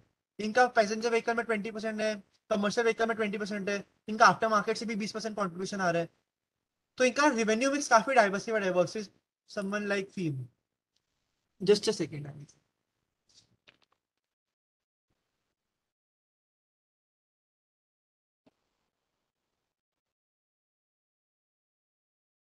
Yeah, so we talked about the product mix, we talked about the revenue mix. So now let's go into the strengths. तो आज हम कोई भी बिजनेस को सर्च करने की ट्राई करते हैं, तो वी एट एसएसएस थिंक कि इनके एटलीस्ट 4-5 क्या स्ट्रेंथ्स है जो इनको कंपटीटर से अलग बनाते हैं, और इनकी 4-5 के वीकनेस है जो इनको कंपटीटर से नीचे करते हैं सर। और फिर हम कैपिटल एलोकेशन और मैनेजमेंट देखेंगे, सेम फ्लो रहेगा like फीम। So coming to strengths, इनका first business is after market business. So I would like to take a little bit of time here. So what makes aftermarket business special? So aftermarket business में ऐसा होता है कि suppose आपने कोई vehicle ली, अभी आपकी व्हीकल खराब हो गई, आप न्यू व्हीकल जाके नहीं लोगे। तो आज सपोज कल टाटा बोले या फिर हीरो कोई भी बोले कि हमारी व्हीकल की सेल रुक गई, बट वो जो हमने एग्जिस्टिंग व्हीकल सेल करी हुई है, उनके जो भी हमारे लाइटिंग थे, हमारे सपोज मिरर्स थे, वो सब जो खराब है उसके तो हमें रिप्लेसमेंट कराना ही पड़ेगा। तो इसलिए that makes that business a little late cyclical versus the normal OEM business. तो इससे ये होता है कि एक तो इनका जो सिक्लिकलिटी एलिमेंट है वो थोड़ा रिड्यूस हो जाता है वर्सेस समवन लाइक फीम। तो आफ्टर मार्केट बिजनेस स्पेशल है। और one more thing is high entry barriers in terms of scaling this business. तो आज हमको सपोज कोई कंपनी के जाके आफ्टर मार्केट से लेना है, तो how will we differentiate between two after market companies? तो एक तो brand equity plays a major role, उनका डिस्ट्रीब्यूशन नेटवर्क कितना स्ट्रॉन्ग है, कितना प्रेजेंस है। मेरे को अगर सपोज मेरे घर के पास कोई आफ्टर मार्केट, जैसे सपोज हम लोग को लाइटिंग हमारी खराब हो गई, तो वी वुड वांट कि हमारे हाईवेज में सपोज हम ट्रैवल कर रहे हैं तो हाईवे में कोई उनका डिस्ट्रीब्यूशन नेटवर्क होना चाहिए, कोई हमारे घर के पास डिस्ट्रीब्यूशन नेटवर्क। तो प्राइमरली ये गेम ही डिस्ट्रीब्यूशन नेटवर्क है, क्योंकि आप इसमें प्रोडक्शन उतना कर ही नहीं रहे हो। तो जितना अच्छा डिस्ट्रीब्यूशन नेटवर्क होगा, जितना आप ग्रो होगे, उतना आपका नेटवर्क इफेक्ट बढ़ते रहेंगे, उतने लोग आपके यहाँ से बाई करेंगे, उतना किसी और एग्जिस्टिंग दूसरे प्लेयर के लिए आपका कस्टमर छीनना डिफिकल्ट हो जाएगा। तो इस वजह से after market business scale up करना बहुत डिफिकल्ट है। जैसे इसमें ब्रांड इक्विटी बहुत होती है और इसमें अनऑर्गेनाइज सेगमेंट का काफी अच्छा शेयर है. They have not given any particular share unorganised और ऑर्गेनाइज का, बट वी नो क्या सपोज मेरी हेडलाइट टूट गई तो मैं कोई पर्टिकुलर ओईएम को जाकर तो दिखाऊंगा नहीं. कोई मेरे घर के पीछे हुआ किसी का ऐसे आफ्टर मार्केट का बिजनेस तो मैं उसको जाके चेंज करूंगा. तो इसमें अनऑर्गेनाइज सेगमेंट का इन्वॉल्वमेंट काफी ज्यादा है सर. तो इसमें की थीसिस ये प्ले आउट कर सकती है कि वैल्यू माइग्रेशन हो सकता है from unorganised segment towards organise segment. और अगर तब होगा तो ऐसा प्लेयर जिसका डिस्ट्रीब्यूशन नेटवर्क बहुत सॉलिड है, जिसकी ब्रांड इक्विटी है, तो अल्टीमेटली वो ही बेनिफिट करेगा. और अगर कोई ऐसा प्लेयर है जो खुद के प्रोडक्ट्स भी सप्लाई करता है in their after market business, तो उसकी वजह से वो बिजनेस स्केल अप होना, उसके इनहेरेंट एडवांटेज वर्सेस कंपटीटर्स काफी ज्यादा हो गए. और ये डिस्ट्रीब्यूशन नेटवर्क सेटअप करने में कैपिटल आपका इनिशियली बहुत ज्यादा लगता है. तो इसमें कैपिटल बैरियर भी आ जाता है. आज मैं कोई अनऑर्गेनाइज सेगमेंट के लिए कुछ इतना एंट्री बैरियर नहीं होगा, बट वो बिजनेस स्केल अप करने के लिए उसको भी डिफिकल्ट पड़ेगा. क्योंकि आप बिजनेस में पैसा तो लगा दोगे, आप डिस्ट्रीब्यूशन नेटवर्क को ग्रो करने में उसका एक पर्टिकुलर हर्डल रेट होगा कि 12 महीने 18 महीने बाद एकदम ढंग से रिवेन्यू ढंग से आने लगेगा. तो बिजनेस को स्केल करने में एकदम इकोनॉमी को स्केल पाने में बहुत डिफिकल्ट है बिजनेस में. तो that makes it different business different from any other business. इसको एक तो स्केल अप करना बहुत डिफिकल्ट है. इसमें थोड़ा रिवेन्यू स्ट्रीम ज्यादा सिक्योर है बिकॉज आपने जो व्हीकल बेच दी वो तो मार्केट में रहेगी. आपका सेल आया नहीं है, आपका मार्केट रिसेशन में कुछ भी, आपका एग्जिस्टिंग जो व्हीकल्स है उसमें अगर हेडलाइट टूट रही है तो मेरे को रिप्लेसमेंट करानी पड़ेगी. तो इसकी वजह से, और एक और चीज ये है कि इसमें मार्जिन वेरी करते हैं, बट जनरली आफ्टर मार्केट में मार्जिन आर मच बेटर. क्योंकि आप इसमें हम सेल कर रहे हैं, उसमें ओईएम बाय करता था. देयर इज वन की डिफरेंस, उसमें ओईएम्स के प्राइसिंग पावर था. जैसे हमने फीम में भी कवर करा था कि आज फीम है तो जो ओईएम्स होगा वो बार्गेनिंग पावर से काफी ज्यादा है सर इन कंपेरेटिवली. तो उसकी वजह से ऐसा पॉसिबिलिटी ज्यादा होता है कि आफ्टर मार्केट में we can have higher margins. Sorry, you wanted to से something. So Dhruv, there is one request from Mahesh that try to continue as much in English as possible. Okay, sure, sir. We'll do that. Sorry, sir. No issues. Yeah, so basically what I said till now is why is this business special?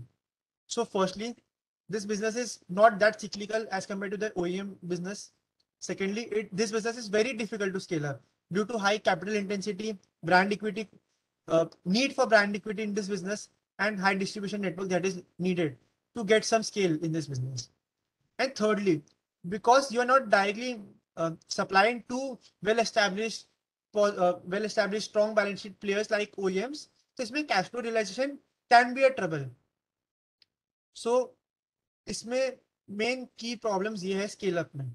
So now the benefits, as I've talked about, इसमें asset turnovers are much higher because you are not doing any major capex now. You are just buying products from your supplier and selling to the end customers. So you're not doing any major capex into this business other than setting the initial distribution network. Once that has been fructified, then economies of scale can be immense in this business. And the margins are better, it is less cyclical, and there is value migration. So that is what makes this aftermarket business so difficult to scale up as well as so special if one has done this well. Second is revenue streams. So basically, they are one of the preferred supplier for Bajaj Auto. As we know that this business was created primarily to support the Bajaj business. So Bajaj currently contributes 30 to 40% of the business. So one can say that this might be a bit negative. Ki if Bajaj volume decreases, then so will the company's revenue. And that is true. But it also highlights the fact that there are very high entry barriers. Because no one can take their business of Bajaj, which already contributes 30 to 40% of revenue. And Bajaj being Bajaj, one of the biggest OEM manufacturer in India. So that provides or even adds to the company's brand side. If Bajaj has exclusive supplier as LUMAX as its exclusive supplier, so that ensures that inki product quality would be nice. So they can get business from other OEMs as well. Although they have been operating for last 20-30 years, so they have their own brand equity also, but having businesses with decent OEMs add to the major entry barrier that it is. Secondly, contribution from aftermarket adds to its secularity, and there is very diverse revenue stream as we talked about. They are not primarily dependent on two-wheeler or three-wheeler segment. They also get contribution not just from passenger vehicles, but also from commercial vehicles. Like they are one of the biggest suppliers to Tata. Daimler also is, I think, one of their customers. I am not sure about that. So they are supplying to Tata and also saying, so they can get share from commercial vehicles also, which FIEM can't. So that is one thing. And also EV disruption, even if it comes, then their business like gear shifters. So that business won't be affected by EV disruption. Rather, people will opt for premium gear shifters. So this EV thing, one thing that is common across all these companies is that EV thing, even if it plays out, that would disrupt their business model. Rather, that would create more demand for the products because they are transitioning towards premium products. And if EV comes, they will need premium products due to their advantages. So because of that, this transition will happen more quickly than what it would have been if EV was not there. So that makes this business a bit more robust. And lastly, their order book is close to 600 crores. So what they're saying is that because just of their existing order book, they can easily grow for 15 to 20% in their next 2 to 3 years as well. Third is EBITDA margins. So if one will track its EBITDA margins, they were close to 8 to 9%. But in last 4 to 5 years, they have increased their EBITDA margins, and currently their EBITDA margin is close to 11 or 12%, I guess. And they've been able to scale up this business so well. And despite the fact that JVs are currently contributing negative PAT. So once that business scales up and they reaches a particular turnover, then that business will also add to their EBITDA margins, because what the management believes is that standalone entities margin is much less than their JV's margin if that business scales up well. So they're targeting anywhere close to 13% of EBITDA margins. And if the contribution of JV increases like they're expecting, that their EBITDA margins should head upwards only. And as just said, there is a trend of premiumization in gear shifter and lighting business, because they are also lighting player, na? So if there is a shift from halogen based lighting to LED based lighting, even they will benefit. And if there is better performance from joint ventures, then that should add to their EBITDA margins. And also operation leverage if plays out, because the capacity utilization is not a lot. Now again, one can't give a particular rate ki 70% capacity utilization hai nahi, because their capacities are very fungible. They can produce several different products, so it varies. So they don't give any target ki itna capacity utilization hai, but they are constantly incurring capex in the form of their existing JVs. And they expect as their business increases, they would incur capex. But currently, they don't have any major plans. But one important thing to note is that they expect to benefit from the PLI scheme in their JV business, not a standalone business, but in their JV business. So they have not given any particular numbers as such till now. What will be the benefits? They are still evaluating that, but they expect to get benefits from PLI scheme in their JV segment. So with that being said, should move to the next point. So next, third point is EBITDA margins should head upwards from now onwards. And fourth is strong customer. I have already highlighted that Bajaj contributes. So I think I should not go into that. But one important thing to note is that, like, if one will track Bajaj business, so it has not grown a lot in the last 2 to 3 years at least. But because of their diverse product line, they are able to supply products like cases and swing arm trailer to Bajaj. And because of that, even though the Bajaj business was declining, like vehicles of Bajaj were declining, sales of vehicles, but still they were able to grow that business at a faster pace than Bajaj inherent growth. And in general, I would like to highlight one important thing about this business is that one thing that is common across all the three businesses is that they are able to outperform their industry growth rate. So that is one of the key thing to look for in terms of competitive advantage towards the business, that how can one company grow better than the industry. And in case the industry starts growing, then these businesses can grow exponentially. So that is one of the key theses behind these three companies also. So yeah, Bajaj contributes currently close to 40% of the revenues. They want key revenues from Bajaj head anywhere close to 30% of the total revenues. But if they will get new revenues from Bajaj in the form of swing arm trailers, cases, and all such things, then they don't mind increasing their share, because they have been supplied to Bajaj for last 20 to 30 years. So that business is one of the biggest contributor of their success till now. And these other product lines they have added, and by chance something like gear shifters have clicked for them, which currently contributes 11%, and they have 70% market share in that business. But Bajaj is one of the major reasons why this business has scaled up. And secondly, they are increasing the wallet share in Bajaj and Honda. And currently they are guiding ki jo new vehicles like Kia, MG and all such are using or rather choosing LUMAX as a supplier. So they are seeing traction in that space, although the revenue is very paltry in comparison to the total revenue, but that business can also scale up further in future.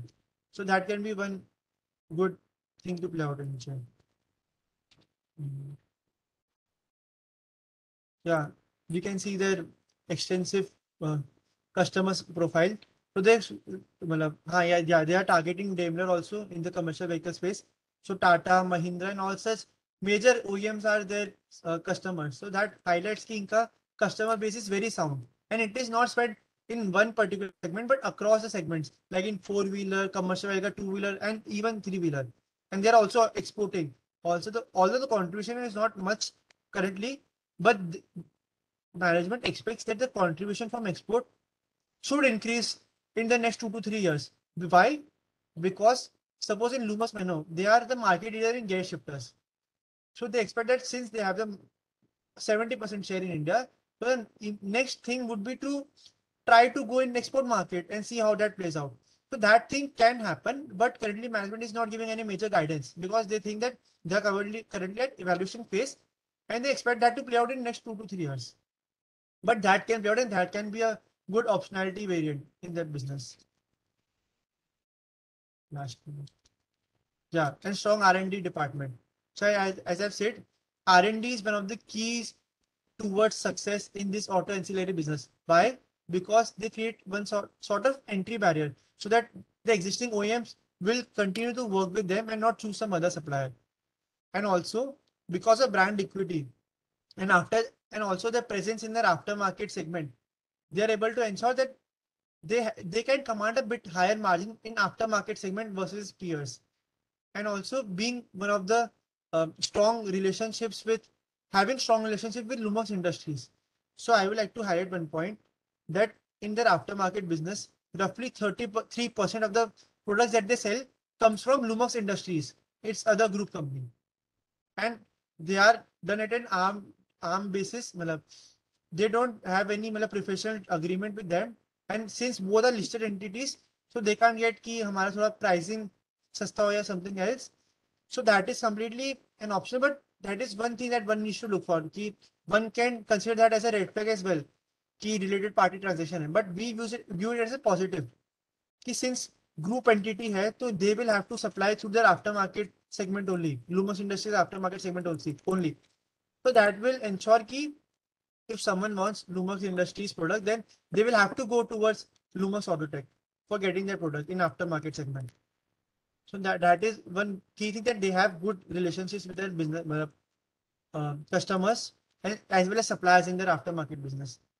And yeah, brand equity plus, as we said, brand equity plus regular addition is equal to growth of aftermarket business. So currently what they expect is lighting business is contributing close to 75% of their total aftermarket business. They want this to shift towards only 50% and non-lighting segment to contribute 50%. So through new product additions, they expect this to happen in next coming years. They're not targeting any particular revenue time for that, but they expect this to happen. So that will happen. Their margins might also increase upwards in their aftermarket segment.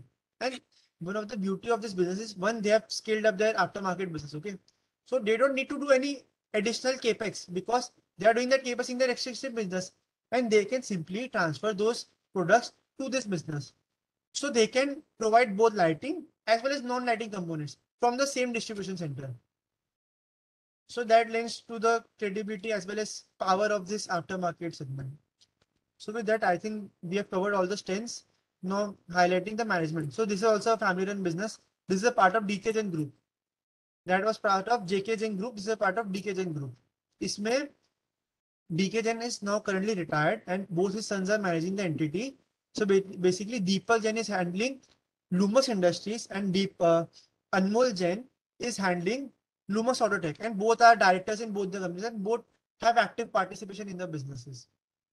So again, there is skin in the game in this business because they have 56% stake in this business and they have close to 30 to 40 years of experience running the business.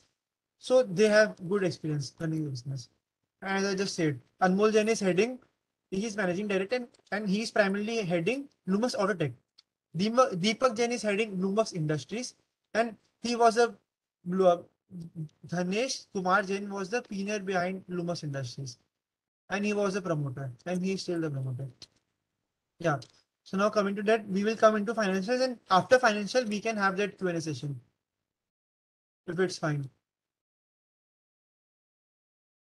Okay. So before, Yes, go ahead.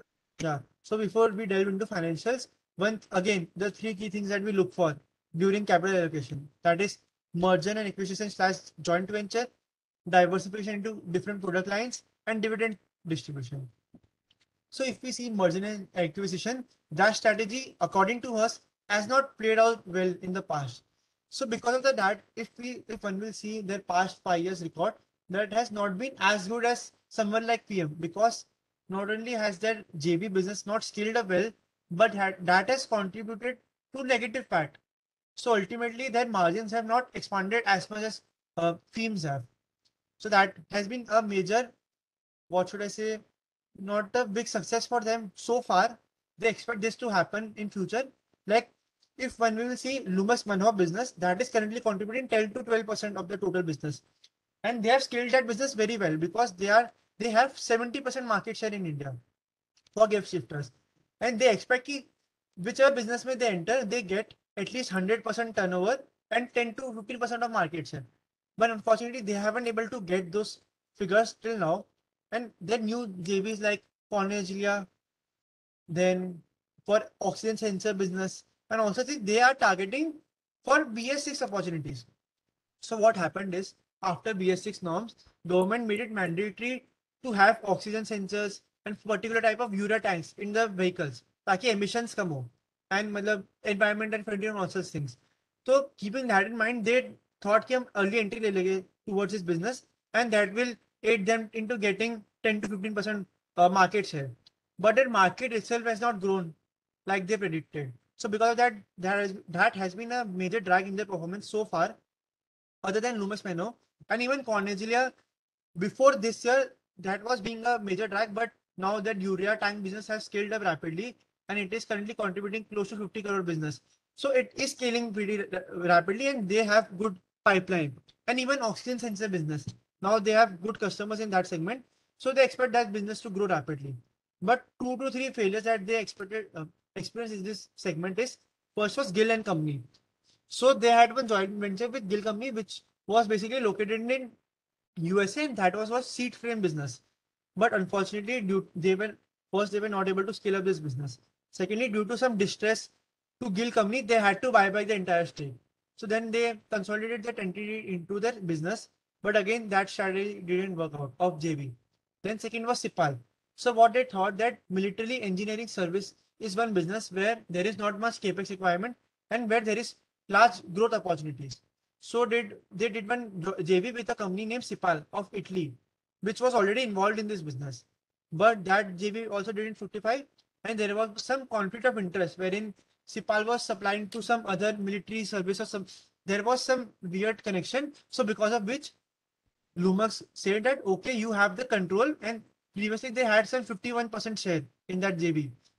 So now they ceded that control to a Sipal, and this business is not contributing anything to their revenue. And so this was a major letdown also.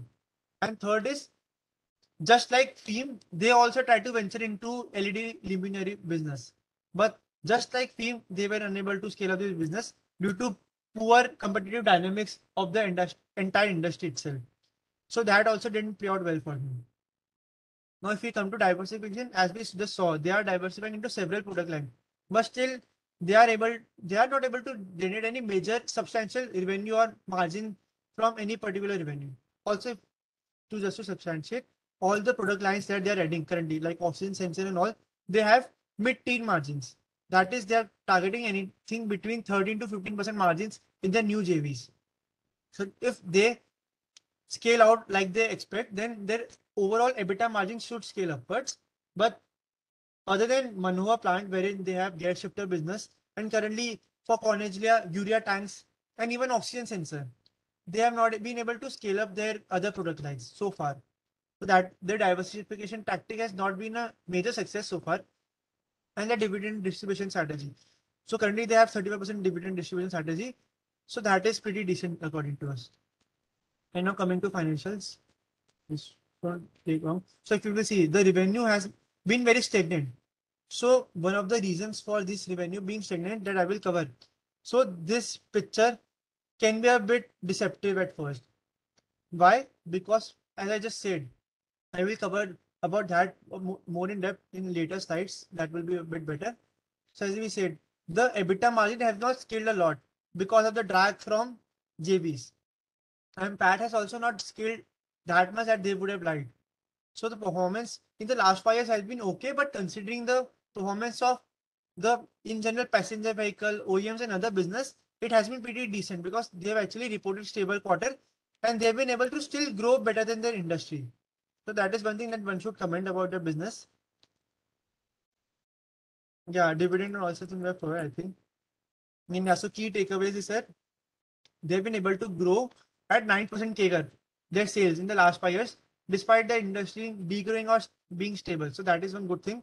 Their ROC have been very robust at close to 20%.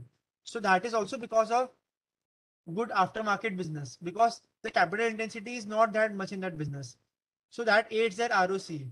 And despite poor contribution from JVs, they are able to maintain 20% ROC. So imagine if JVs start performing, then their ROC can trend upwards a lot. So they expect Key Inca peak ROC was 28%.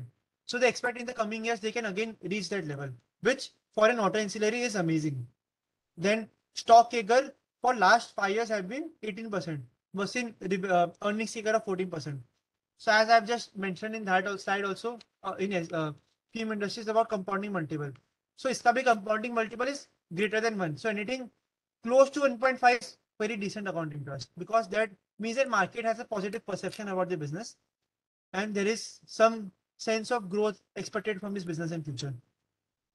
And fifth is again market's confidence in the story and competitive advantages that the business has. Also, we believe that this business should command a higher valuation vis-a-vis someone like FIEM, because it's not just a pure play lighting business, if a pure play two-wheeler segment business.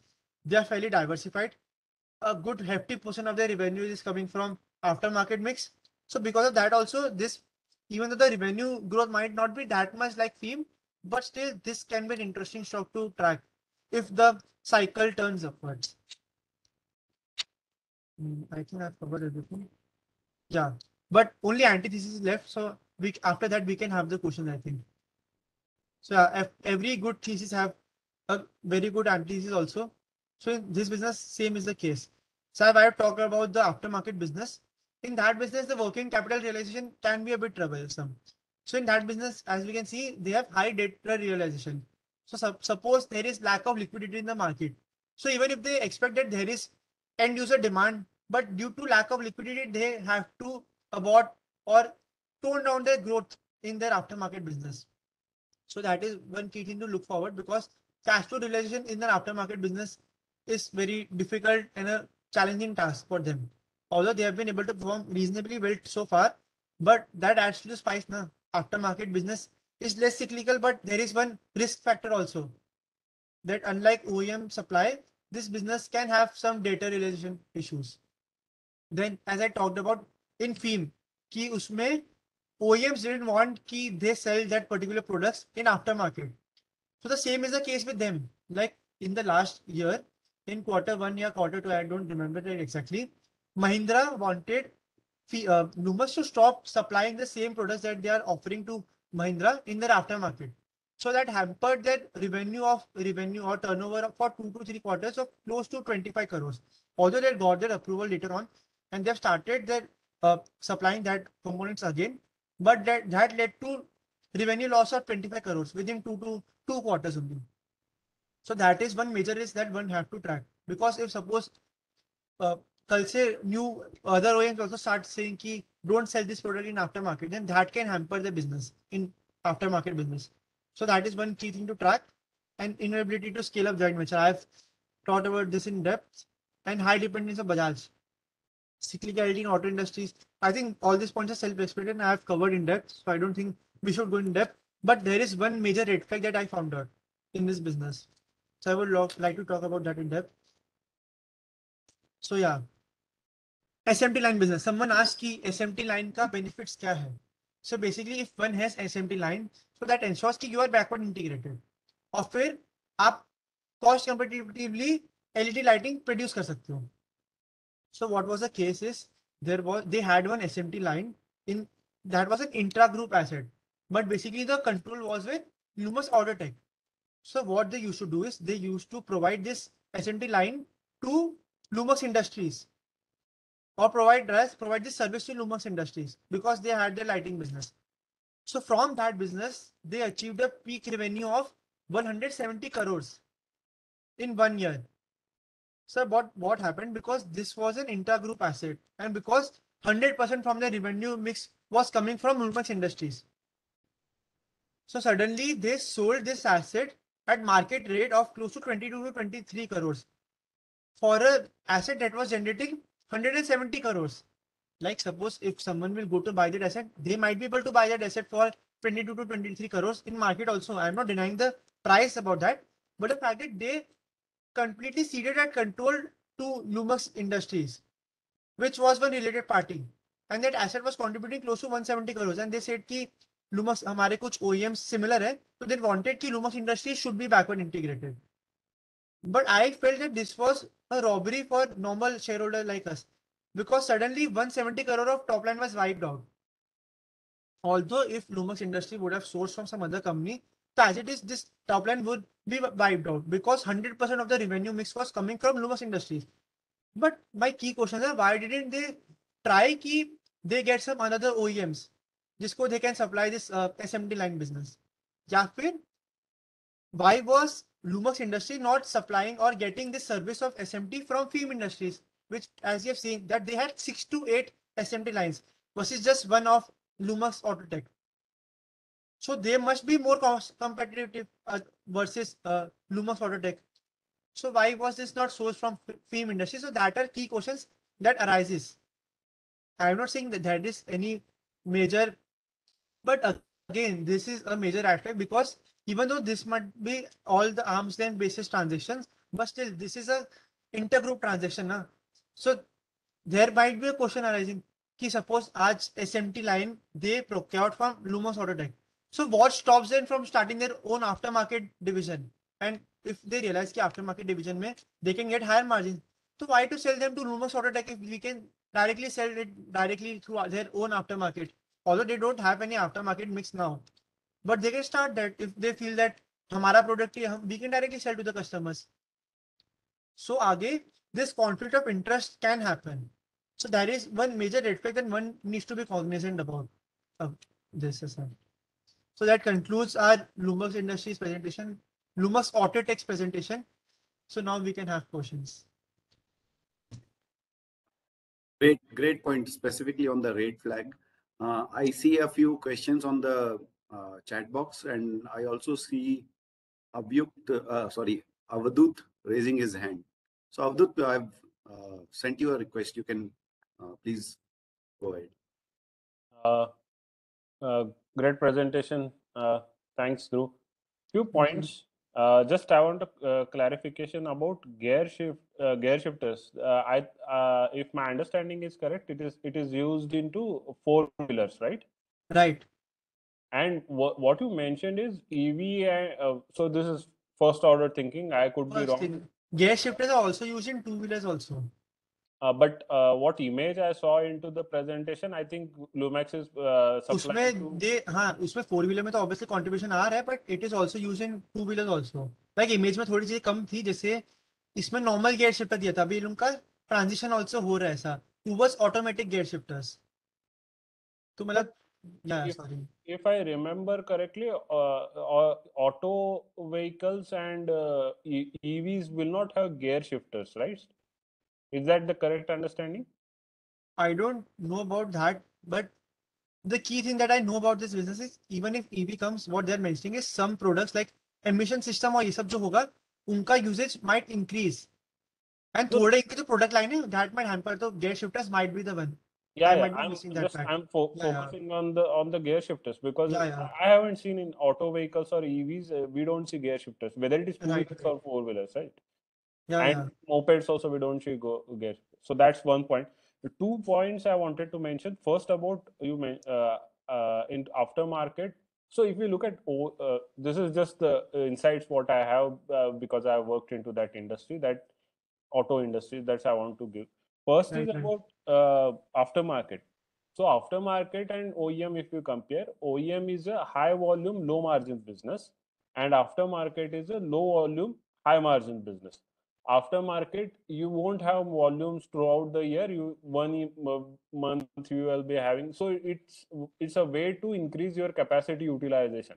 If you have 70% capacity utilization and you have idle capacity, you can sell it into the market using the same capacity, but you can get more realizations. Volumes will be pretty thin over there. So that's first. Second, about JVs, the basic criteria for JVs is the technology transfer. You can't get the technology, or you can't enhance the knowledge of your people immediately about something. So you want to get a technology within shorter span of time. So first and foremost reason these manufacturing companies work for JVs is technology transfer. And lastly, about SMT lines, I don't know if you have exposure to any assembly lines. SMT lines is nothing but the assembly lines which are automated ones. Okay. So the major reason is the supplier of the these SMT lines, whatever you are trying. These are based on the surface mounted technology lines which are producing parts. So you have to look at it in two ways. First, if your competitor is also putting SMT lines, that means the volume is going to come into the market. Then the margins or the whatever owner is going to get is going to be less. Same analogy which Warren Buffett has given in the past about textile industry and stuff. That's one. Second, SMT lines, mostly we get it from the manufacturers which are situated into other regions, not in India. So these SMT lines, Siemens could be the one. These are manufacturers outside India. So there is a lead time.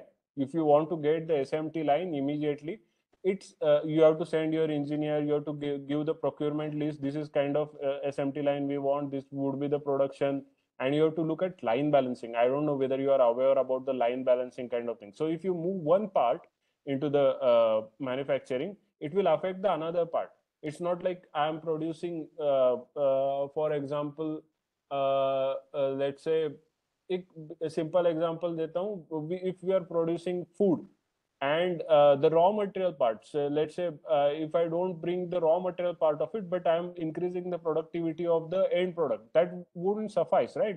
I have to concentrate on the raw materials. So whenever you are increasing capacity, you have to look the whole picture. You can't look at separate point of it. So two things, that's because SMT line, you cannot get it immediately and you can't start producing immediately. So there is a lag of 1 year at least. So that's the reason company would prefer transferring the tech and if they are getting customers, they would have transferred it. There is a ample request from the client and they can fill in the capacity. That would have been the one of the reasons. And you can't get a SMT line from other supplier. Okay. So it is built to their technology. Your assembly line would be built to your technology. Your parts would be different. Your complete assembly, the pressures what you maintain into that assembly line, the jigs, fixtures, all would be different. So it's not that easy to transfer that SMT. Okay. Right. If you need any insights onto it, I am ready. Sure. I had no clue about this. Okay, I can give. First, why LATL and not FIEM वाला point ही नहीं आएगा. I can give you more details offline. Okay, that's it. Sure. Thank you so much, Avadut. And before we move on to the next question, that is what I want to highlight. So this is the advantage of having an open discussion like this. And when we have our Mission Smile members who have, so Avadut has a very good experience in the manufacturing industry. Similarly, we have other people who have a very good experience in the IT industries. And that is where we get a lot of on-ground insight, which you will not get from the con calls and the annual reports. I'm not saying con calls and annual reports are not important. Of course, they are important. But the main crux and the main advantage of having a discussion like this is that you get a good mix of what the management is saying, what is written in the annual reports, what is available on the con call, and then what you see on the ground. And then you can connect the dots. That is the advantage of having a discussion like this, right? So with that, I'll move on to the question. Hemant has a question. why don't the FIEM also do the same by floating a separate entity to service aftermarket?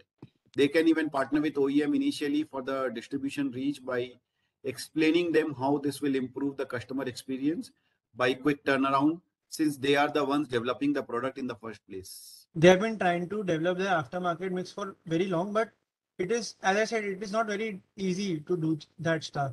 They are trying, like four-wheeler passengers में why don't they have entry? They are trying to get entry, but अभी current structure ऐसा है कि OEM की relationships with their suppliers are so strong that to get entry into that is quite difficult. So the same is the case with aftermarket.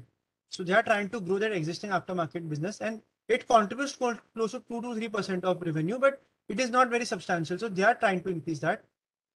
And yeah. And basically LATL was aftermarket mix again that Abdul Bhaiya said ki it is used to increase the capacity utilization. But one thing that one needs to understand about this business is the peculiar relationship between LUMAX Industries and LUMAX Autotech. So the OEMs that LUMAX Industries are supplying, LUMAX Autotech, even though if they can supply them better, they can't supply to that. So they have less options for growth. So because of that, they have to focus even more on aftermarket versus other companies. And they develop their special product line just for their aftermarket segment, because they can't go directly to OEMs, because LUMAX Industries are already servicing to some of them. So that can be both a positive as well as a negative, because that restricts them to that particular segment also, but that segment is very difficult to scale up and they have proven to do so. And उसमें कभी conflict नहीं है कि ये product OEM मना कर दे ऐसा कर दे, कि they are developing their special product lines for aftermarket specifically, and that can't be done by other companies like FIEM. Right. So I think you have covered this point a little in your presentation, but this is a question: what is their moat when the margins are in single digit historically? Piyush has asked this question. So if one sees the gear shifter business, I can tell you about moats on the basis of the different business segments. So like in terms of urea tank or oxygen sensor, they are the first movers. Okay. In telematics, they are the first mover currently. That revenue pie is not substantial now, but since they are the first mover, they might be able to take benefit of that. In gear shifters, as I've already told, they have 70% market share. And even though the EV opportunity might not play out, and they are not telling कि हमारा EV कैसे इतना आने वाला है, all they say is हमारा EV से disruption नहीं होगा. And main चीज ये है कि जो इनके ये gear shifters है, इसमें भी premiumization का trend हो रहा है. From normal shifters to automatic shifters, उसमें इनका 1.5 to 2x revenue realization होता है.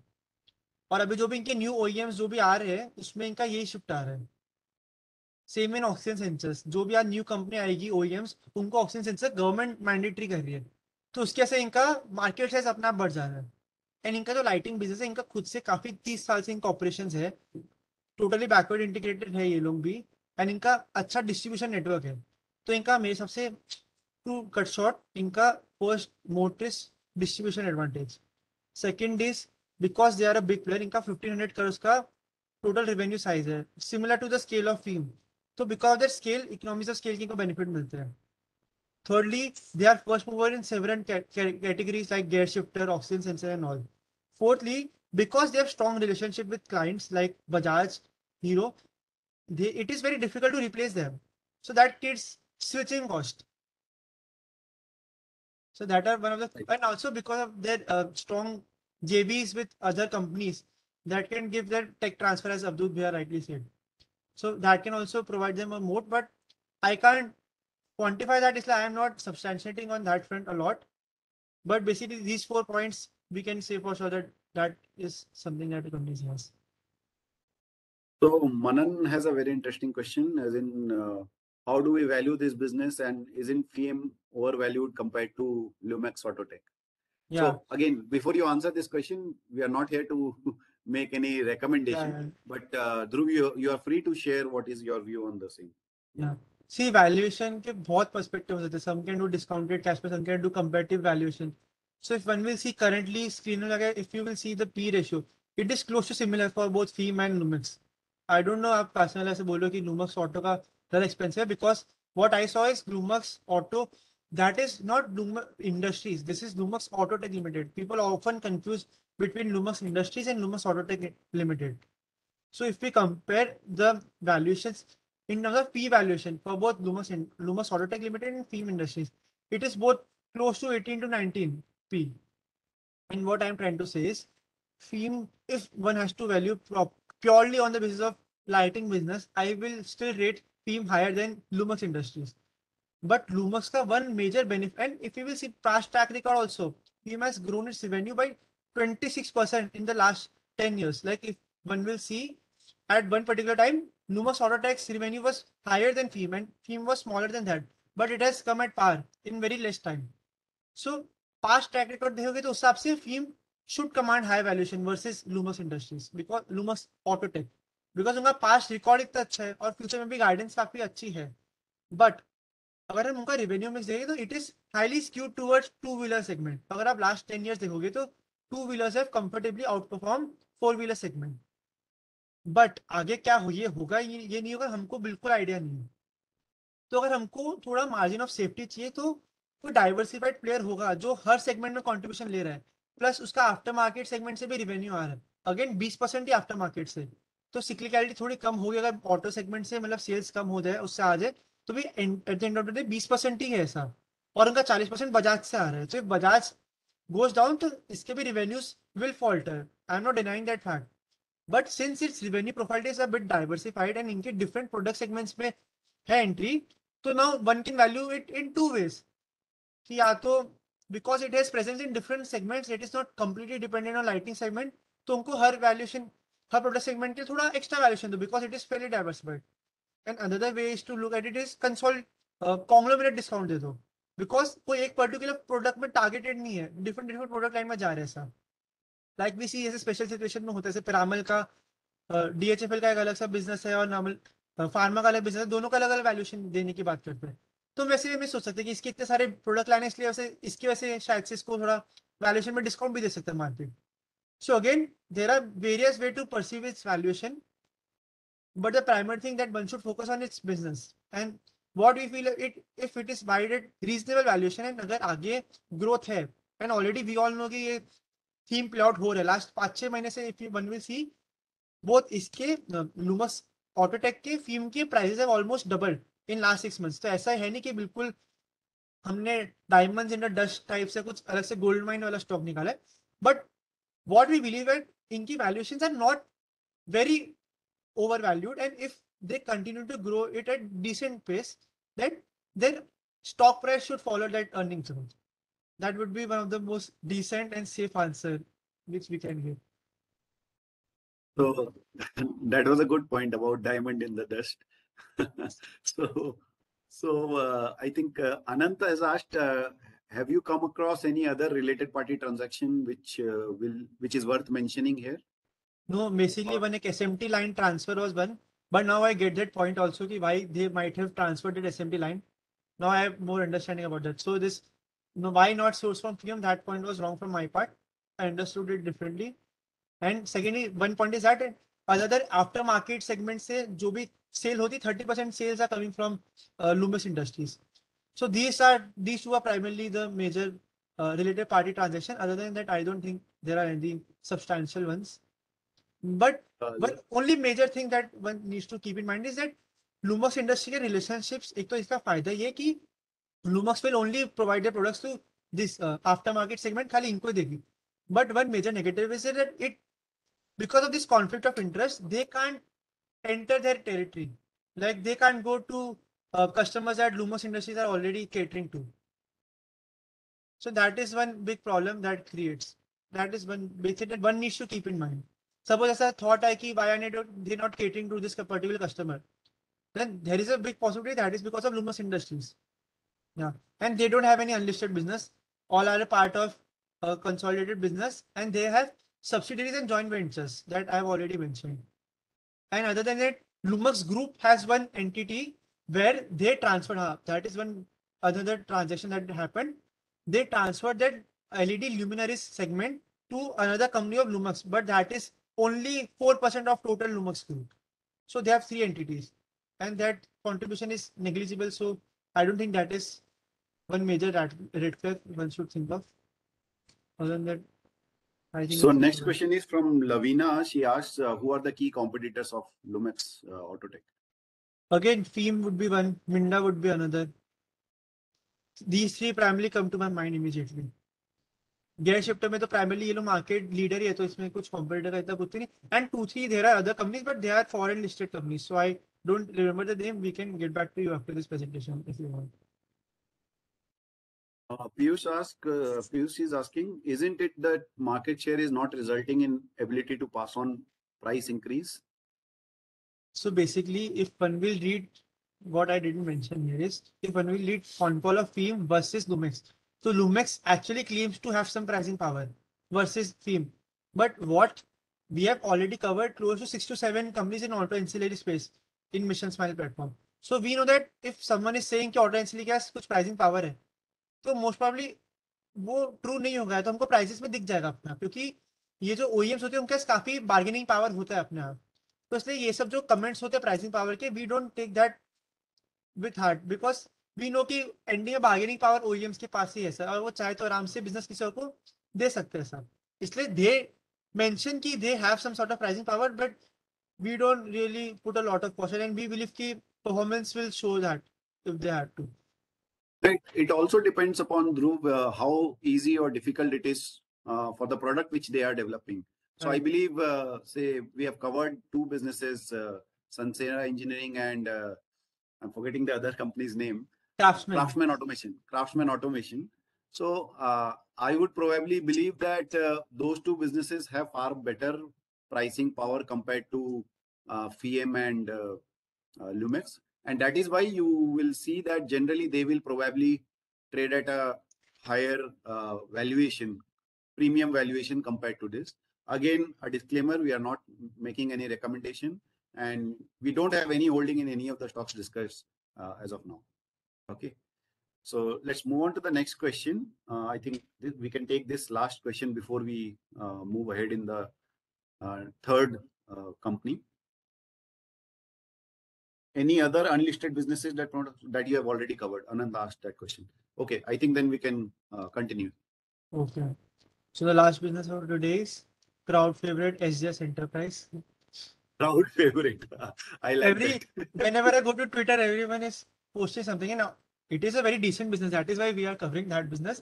But again, people would like to know more about this business, I feel. So firstly, again, how did we come up with this business? So it was not because of Twitter. Obviously, Twitter acts as a great source. Like we came to know about that FIEM Industries wali news through Twitter. But suppose there is one industry segment which is growing at an exponential pace, and there are only one listed player in that segment. So how will you value that player? So there is one possibility that आप उनको थोड़ा extra valuation दे दो because of scarcity, because there are no other listed players, and if suppose I am an FII and I want exposure in this particular industry and I don't have any particular player, so I have to invest in that business. So what we believe that there is a possibility that because of this scarcity premium, where there is one industry and there is only one player, because of that, one might get a better valuation for these businesses. Better valuation in the sense market will provide it better valuations. And this scarcity premium model is not restricted to just an industry itself. We can see several examples of scarcity premium in our daily lives. Suppose we see a small cap stock. It has posted excellent results, but the float, that is the shares available in the market, are so little, but the people are so confident about the growth story that they will buy that stock because they know that if the float come, तो already उनका price थोड़ा बढ़ जाएगा, but they want to be a part of the story. So because of that, the stock might command better valuations versus उसके थोड़े shares ज़्यादा available थे market में. तो we see this mental model in our daily lives. Like बीच में ऐसा platform network का काफी craze आया था. तो like ऐसा था कि this CDS और BSE का growth एकदम secular trend पे चलने वाला है, और फिर कोई listed player नहीं है, NSE listed नहीं है, NSJ listed नहीं है. तो इसके से these businesses were posted to egregious valuations. Now we are not saying कि valuation गलत थी या सही थी, but हमारे पास कोई comparison करने के लिए stock ही नहीं है. तो what we trying to say, इसकी वजह से चांस मिल सकता है अगर इंडस्ट्री में ग्रोथ रेट अच्छा है और हमको ये कंपनी मिल रही है उस सेक्टर में, तो वी कैन, अगर हमको डिसेंट वैल्यूएशन मिले तो चांस है कि अर्निंग्स ग्रोथ के साथ साथ उसका वैल्यूएशन रिलेटिंग भी हमको पॉजिटिव मिल सकता है. That is one thing. So uske basis mein we would like to cover SJS Enterprise, the only listed player in decorative aesthetics industry. Just a second.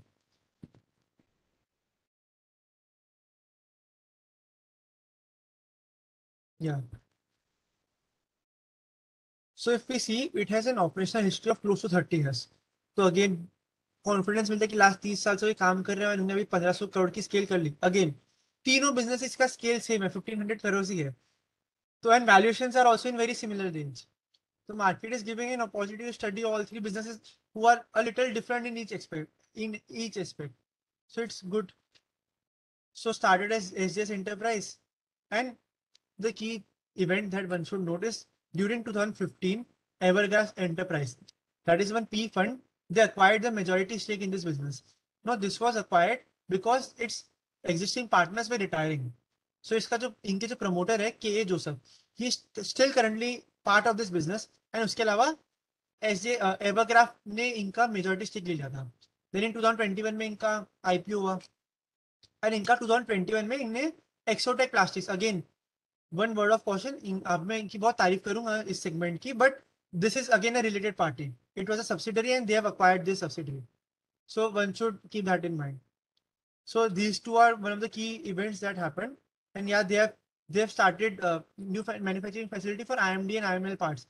So one key thing that I will like to cover that further in other slides. So what is this industry, aesthetics industry? So basically, if one will buy a new car, so one will imagine कि चलो बाहर का structure is very nice, but अंदर कितने features आते हैं. So if one will go to buy a new car, देखेगा कि इतना, they have one very big screen. Suppose they don't have any normal dial showing कि speed is increasing from this much. They will have digital dial. And I have seen one car where even in dial they have cameras. So one can see, what I'm trying to highlight is nowadays an interior of car is of as much importance as its outer appearance.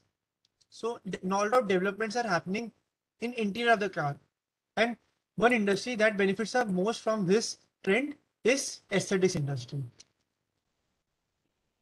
So this industry caters to lots of industries like OEMs, kitchen appliances, consumer durables, commercial appliances, and many more. But this business is primarily focused on OEMs business. And although consumer durables they are starting to gain a lot of traction, but currently OEMs contribute the majority of the revenues. So that is why we have covered this company in our overall presentation, because it is basically coverage of 3 auto ancillaries that we find interesting.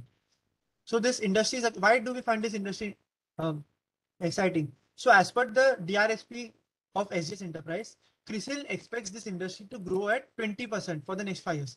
So now how did they come up with this number? So basically because of the down cycle that we have experienced in OEMs, they expect कि हमारा जो OEMs का जो growth आएगा 15% इतना आ सकता है next 5 years में. And in general, consumer durables is a much more, what should I say, secular growth industry. And उसमें भी they expect 10 to 12% growth आ सकता है. तो basically 12 to 15% तो इनका end user industry से growth आएगा. Plus अभी मैंने सब इंडस्ट्री में प्रीमियमाइजेशन की बात करी थी, तो ये प्रीमियमाइजेशन सबसे ज्यादा बेनिफिट प्रीमियमाइजेशन को इनको होगा ऐसा, क्योंकि दे एक्सपेक्ट कि इनके ऑलमोस्ट हर प्रोडक्ट्स में प्रीमियमाइजेशन का ट्रेंड दिख रहा है. तो दे एक्सपेक्ट कि प्रीमियमाइजेशन के trend plus and user industry will add कि 20% का ग्रोथ आ सकता है. मैनेजमेंट ऑल्सो से 25% पे आ सकता है, but we want to be nimble footed and सी कि 20% is highly likely in next 5 years if industry turns out the way we expect. So if one sees industry overview, so again, two-wheelers, this is OEM breakup, OEM and also breakup. So two-wheeler contributes 50%, passenger vehicles is 37%, and again, consumer vehicles, consumer durables currently only 10%. But shift is happening. Why? Because there is certain thing called chrome plating. So if one will go to buy a new refrigerator, one will observe that उनके handle में Chrome plating होती है. Washing machine में भी Chrome plating आने लग गई. तो आजकल जो न्यू अप्लायंसेस आ रहे हैं उसमें एस्थेटिक्स का component is increasing even in consumer durables. So this pi can shift further. What we are trying to से इज प्राइमरली इस इंडस्ट्री का ग्रोथ आता है from OEMs, and consumer durables also has some contribution towards this. One second. Yeah. And if we go towards breakup of this aesthetic industry. So I would like to delve a little deep into this. So decals is 34 to 36% contribution. So what I would like to tell a little bit more is जो decal हो गया जिसका contribution is 34 to 36%. Logos हो गए, this logos decal जो उनका major contribution आ रहा है. This is purely commoditized in nature. And जो new आ रहे optical plastic हो गए, overlays हो गए, appliques हो गए, chrome plated parts हो गए, इसमें premiumization का trend हो सकता है. So decals and ये सब का contribution जो भी होगा, suppose एक aesthetic industry है, अभी इनके कोई listed पेयर है नहीं हमारे पास, but suppose there are 5 companies and each company का decal का contribution अलग अलग है, तो one should look for trend की decal and logos में contribution overall business का कम होना चाहिए, क्योंकि this is commoditized. तो हमको मालूम पड़ जाएगा कि they are not doing any major value addition to their end customer. So with that in mind, one second. Yeah. So the second key trend in this industry, premiumization. So as I just said, optical plastics. One second. Yeah, optical plastic and chrome plating का काफी trend आ रहा है कि इनका exposure towards the end user segment is going to increase.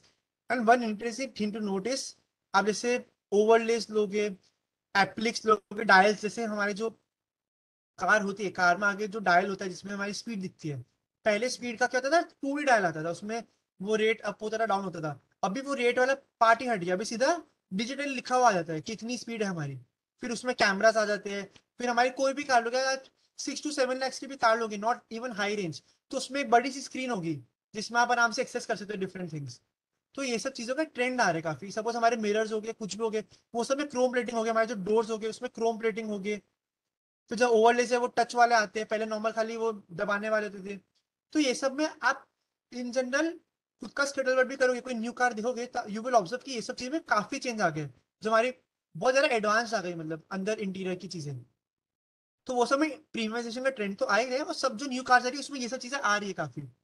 और main चीज ये है कि तो प्रीमियमाइजेशन का ट्रेंड आ रहा है, but it is very hefty, because जैसे आप 2D to 3D एप्लिक्स में शिफ्ट देखोगे, 2D to 3D, तो 2 to 3 टाइम रियलाइजेशन है. नॉर्मल टू डिजिटल में 6 to 8 टाइम्स रियलाइजेशन है. आप प्लेन मोड देखोगे तो IMD IML कंपोनेंट्स, अब IMD IML कंपोनेंट्स जो होते हैं, it is basically a process of manufacturing, it is basically a much more advance way of manufacturing its products. सो इनका यूजेज काफी बढ़ रहा है, इनका जैसे जो फिनिशेस होते हैं वो मच बेटर होते हैं देन ट्रेडिशनल मेथड.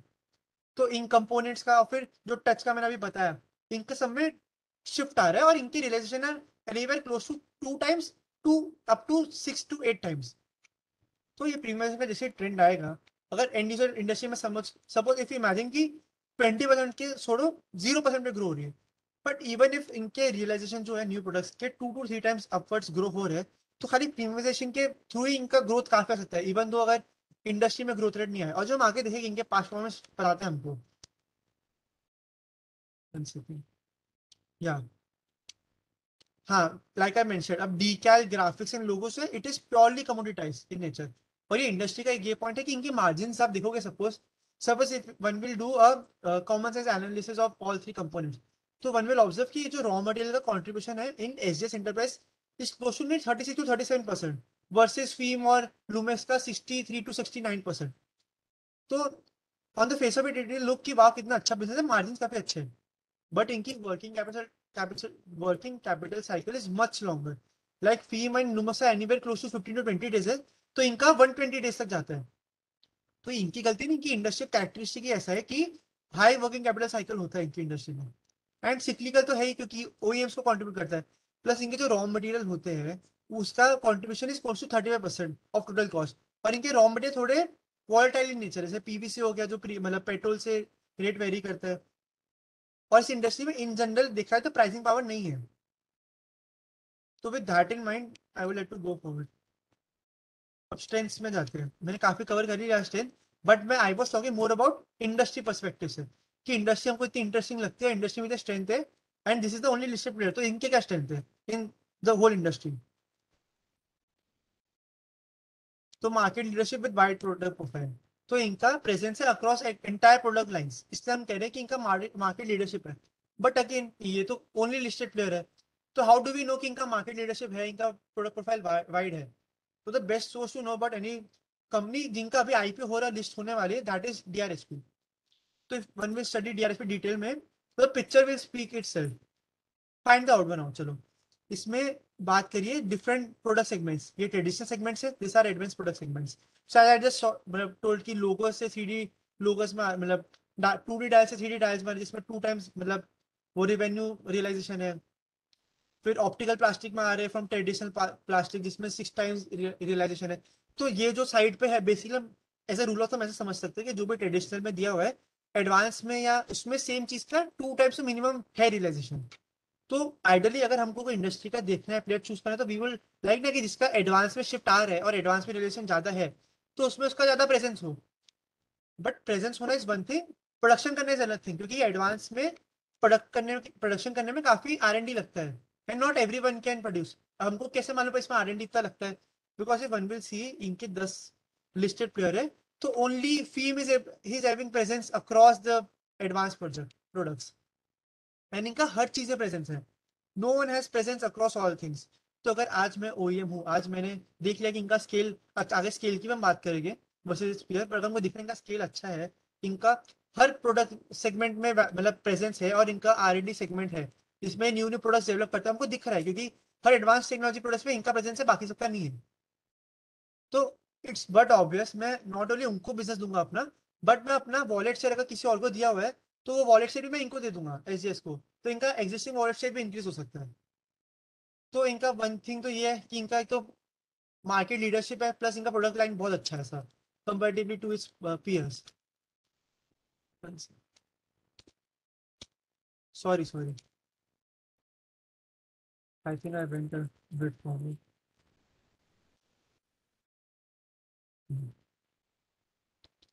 हाँ and it's product portfolio very right.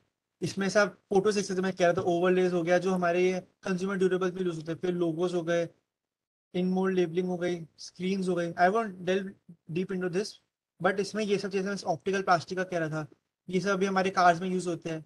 तो ये सब तो चीजें आजकल काफी ज्यादा इनकी डिमांड बढ़ रही है और यूजर्स काफी ज्यादा बढ़ रहे हैं. आप न्यू कार में जाओगे तो हर न्यू कार में फिर इट्स नॉट जस्ट अबाउट क्या बहुत एक्सपेंसिव रेंज में कार लोगे, आप नॉर्मल रेंज में कार लोगे तो आजकल ये सब चीजें नेसेसिटी हो रही है. क्योंकि OEMs पहले जितना एक्सटीरियर को वैल्यूशन मतलब देती थी वैल्यू, अब उतना इंटीरियर साइड को भी दे रही है वैल्यू.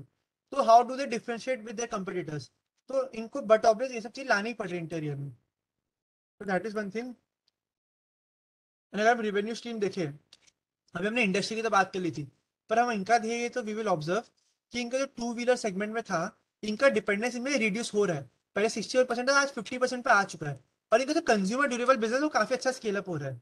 पहले 23% था और अभी 28% हो गया, और अभी ये लोग एक्सपेक्ट कर रहे हैं कि और ग्रो होगा because of new order deal wins with अलॉडियो, Whirlpool and many more globally established players in export market. वो हम आगे बात करेंगे, बट बेसिकली इनका ये सेगमेंट है. तो अगेन इनका OEM से कंट्रीब्यूशन आ रहा है अच्छा, but it is not completely N OEM dependent company. इनका कंज्यूमर ड्यूरेबल से काफी अच्छा रेवेन्यू कंट्रीब्यूशन आ रहा है सर. तो that makes it revenue model a little bit more obvious.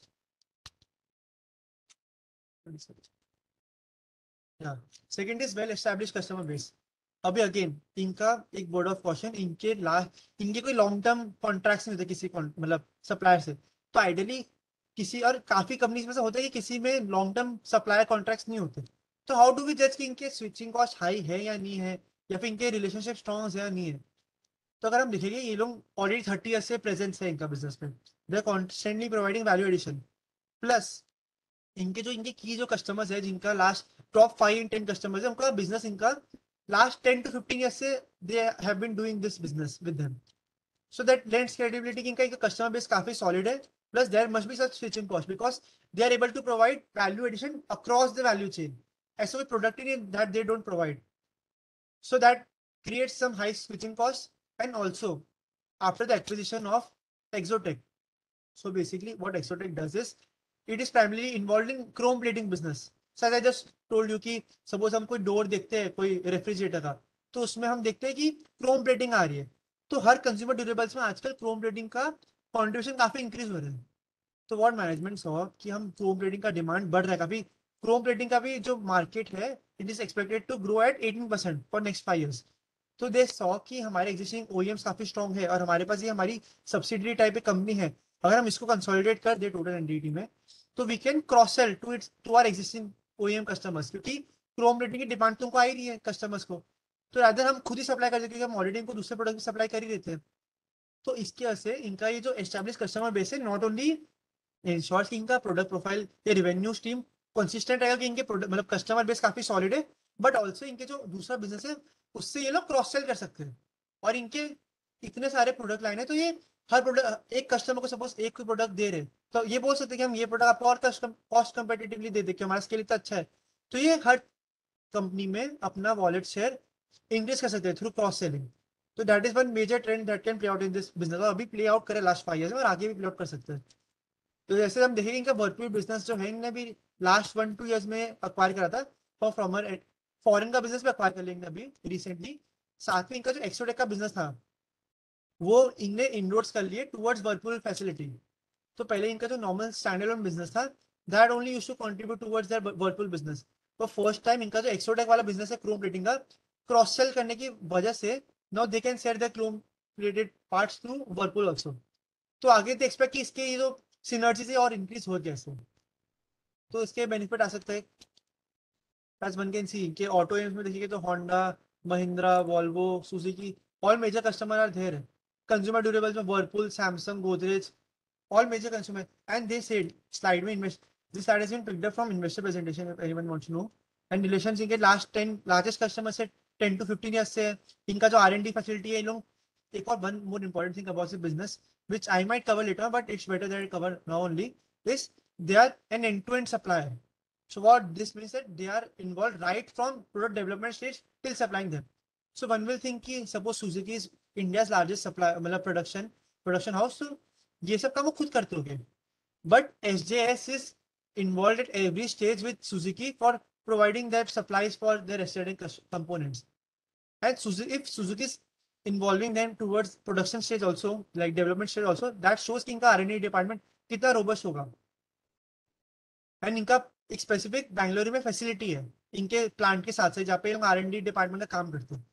And what I meant from and to and is कोई suppose new company है जिनको एस्थेटिक्स का चाहिए सप्लाई, तो ये लोग स्टार्टिंग से लेकर एंड तक वो प्रोडक्ट डेवलप करके देते हैं उनको, और इनका just in time delivery mechanism है, जिससे इंश्योर होता है कि कोई इनका दूसरा जो इनके 6 वेयर हाउसेज है पूरे कंट्री में, तो इसलिए इंश्योर करते हैं कि कोई कस्टमर इनको छोड़ेगा ही नहीं, क्योंकि ये लोग एक तो कॉस्ट कंपेटिवली दे सकते हैं, R&D करके दे रहे हैं आपको, साथ में they can deliver you very quickly because of where houses and मतलब इनके जो 2 प्लांट्स हैं जस्ट इन टाइम डिलीवरी कर सकते हैं। तो उसके से इनका जो कस्टमर बेस है काफी रोबस्ट भी है, और आगे भी इट इज एक्सपेक्टेड ये अच्छा रहेगा, और plus cross selling opportunity obviously है ही, तो that adds to their business. फिर third trend is of premiumisation. अब premiumisation is coming on 2 fronts, first is exports and second is normal जो इनका premiumisation from product to product. तो मैंने ऐसा भी बताया R&D इंटेंसिव जो प्रोडक्ट्स है उसमें इनका काफी प्रीमियमाइजेशन हो रहा है और शिफ्ट आ रहा है सर। और secondly if we can cover here, जैसे डीकल का आई सेड बिफोर कि ये प्रॉपर कमोडिटाइज प्रोडक्ट है, but if one will see इनका 35.8% से मतलब 49.5% से सीधा शिफ्ट आ गया 35.8%। तो इफ वन विल सी इनका जो प्रॉपर जैसे जो 24% था अभी 18% आ गया, इनके जो भी मतलब कमोडिटाइज प्रोडक्ट्स थे उसका trend is decreasing in that total revenue mix. तो इसके से इनके रेवेन्यू मिक्स जैसे आप लास्ट 3-4 साल की परफॉर्मेंस देखोगे, तो even though auto segment has perform terribly, still इनका रेवेन्यू ग्रोथ तो आ रहा है, पर इनका प्रॉफिट ग्रोथ और अच्छा आ रहा है बिकॉज ऑफ दिस प्रीमियमाइजेशन का ट्रेंड, बिकॉज इनका प्रोडक्ट मिक्स ही चेंज हो जा रहा है, और साथ में इनका कंज्यूमर ड्यूरेबल्स के सेगमेंट का रेवेन्यू ग्रोथ बढ़ गया, जिसके से दे वर relatively shielded from adverse effects of OEM shutdowns.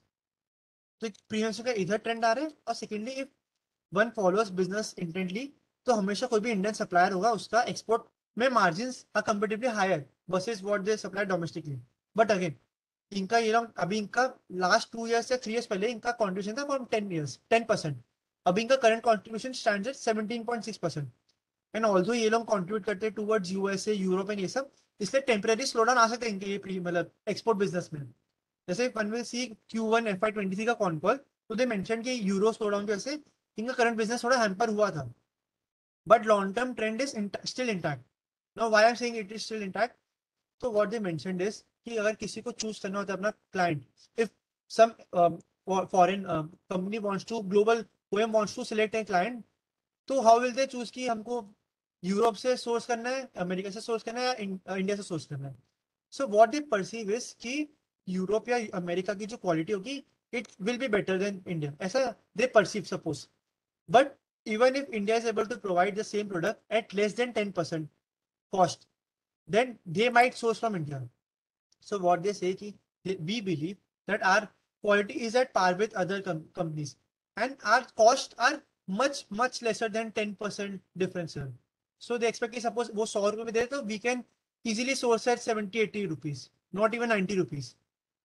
So इसके से they expect और they are making inroads. जैसे they won the business of Whirlpool Global, Alodia, that it is a big company in Latin America. उनका they won business.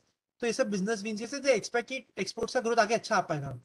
And one key aspect that one needs to understand is this industry overall is not very capital intensive. तो आज suppose they have set up a plant in Bangalore जिसके utilization rates खाली 50% है. तो भी वो खाली वो प्लांट से अक्रॉस द ग्लोब में सप्लाई कर सकते हैं सेम चीज. उनको हर जगह जाके प्लांट सेटअप करने की नीड ही नहीं. क्यों? क्योंकि एस्थेटिक्स का जो वेट होता है वो काफी कम होता है, तो उसके से वो हर जगह उनका मूवमेंट बहुत स्लीकली कर सकते हैं सर. तो उनको आगे कहीं पे भी ग्रोथ करना है तो उनको कुछ अलग से कैपेसिटी एक्सपांशन करने की उतनी नीड नहीं पड़ेगी. तो that is one major benefit that this business has. And also या someone mention China plus one. तो या in this recent call they mention कि चाइना प्लस वन जो बेनिफिट था उसका इनको काफी ज्यादा हो, बिकॉज एक तो मेजरली पहले उधर से कंट्रीब्यूशन आता था, तो उसके से नॉट ओनली इंडिया का बिजनेस इनको मिल गया बट इनका एक्सपोर्ट का रेवेन्यू भी काफी अच्छा है, उसके से भी इनका एक्सपोर्ट का बिजनेस काफी स्पीड अप हो गया है. तो they mention in the recent call. So these are all long term trends in terms of export contribution increasing towards 25%. And export पे मार्जिन ऑब्वियसली ज्यादा होते हैं, तो enter the end of the day इनका EBITDA margins will ultimately increase. And if one sees their ability to service demand, so as I said कि अभी 20% से next 5 years में growth आने वाली, but how will they service this demand? That is one key aspect. Are they having any facilities ready to service the demand? So they have 6 facilities in India and इनका जो facility है वो it is very fungible. वो same facility में अपने कोई भी product produce कर सकते हैं. एंड इनका जो बेंगलुरु प्लांट है उसमें they have their R&D unit, तो जल्दी से R&D यूनिट करके they can easily start development stage जल्दी. And since they have 6 where houses across the country, तो कहीं पे जाके इजीली सप्लाई कर सकते हैं. एंड इनकी ग्लोबल स्ट्रेटेजी भी यही है. सपोज हमको एक्सपोर्ट का बहुत ज्यादा बिजनेस स्केल अप होगा तो we will set up customer interfacing outlets, मतलब हम प्रोड्यूस इधर से करेंगे बट डायरेक्ट कस्टमर से जो बात कर पाए ऐसा आउटलेट्स हम उधर कर देंगे, जिससे बेसिकली उनके रिटेल आउटलेट्स हो जाएंगे ग्लोबल सिनेरियो में. तो उसके से इनको तो केपेक्स करने की इतनी नीड नहीं पड़ेगी. बट स्टिल इन्हें जो एक्सोटेक का एक्विजिशन करा था, in that Chrome business is scaling up much faster then they expected. इसकी वजह से they are स्लेटिंग to do capex of 100 CR for the next 2 years, जिसमें 50 crores would be in this year and 50 crores in the next year. So that has revenue potential of 170 crores. So as I said again, इसके EBITDA margins are much higher, but their asset turnovers are much lower. So one needs to be cognizant of that fact. So they are doing capex in that front, and other than that, if you will see, one will think कि अच्छा पर अभी तो industry में growth आना start हो रहा है, तभी इनके और कोई केपेक्स क्यों नहीं कर रहे? तो if one will see one second, इनने तो रिसेंटली केपेक्स करा था जब आउटर साइकिल डाउन में थी 2018-19 में, तो उसके से भी इनकी काफी कैपेसिटी ऑलरेडी अवेलेबल है. और एंड रिजल्ट इज इनके 2 प्लांट्स हैं बेंगलोर में और पुणे में. Again this is from DRHP. So if one will see इनके एवरेज यूटिलाइजेशन रेट्स हम देखेंगे हर सेगमेंट में close to the total utilisation rate देखे तो 44% जितना ही है, और पुणे में 52% ही है. और इनका current control if you will check तो वो अभी भी बोल रहे हैं कि 55% जितना ही हमारा करंट यूटिलाइजेशन रेट है.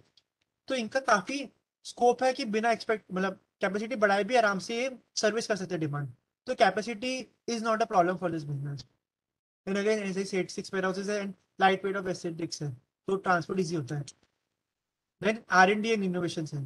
So what they are doing is, now again these companies are not incurring a lot in terms of R&D units.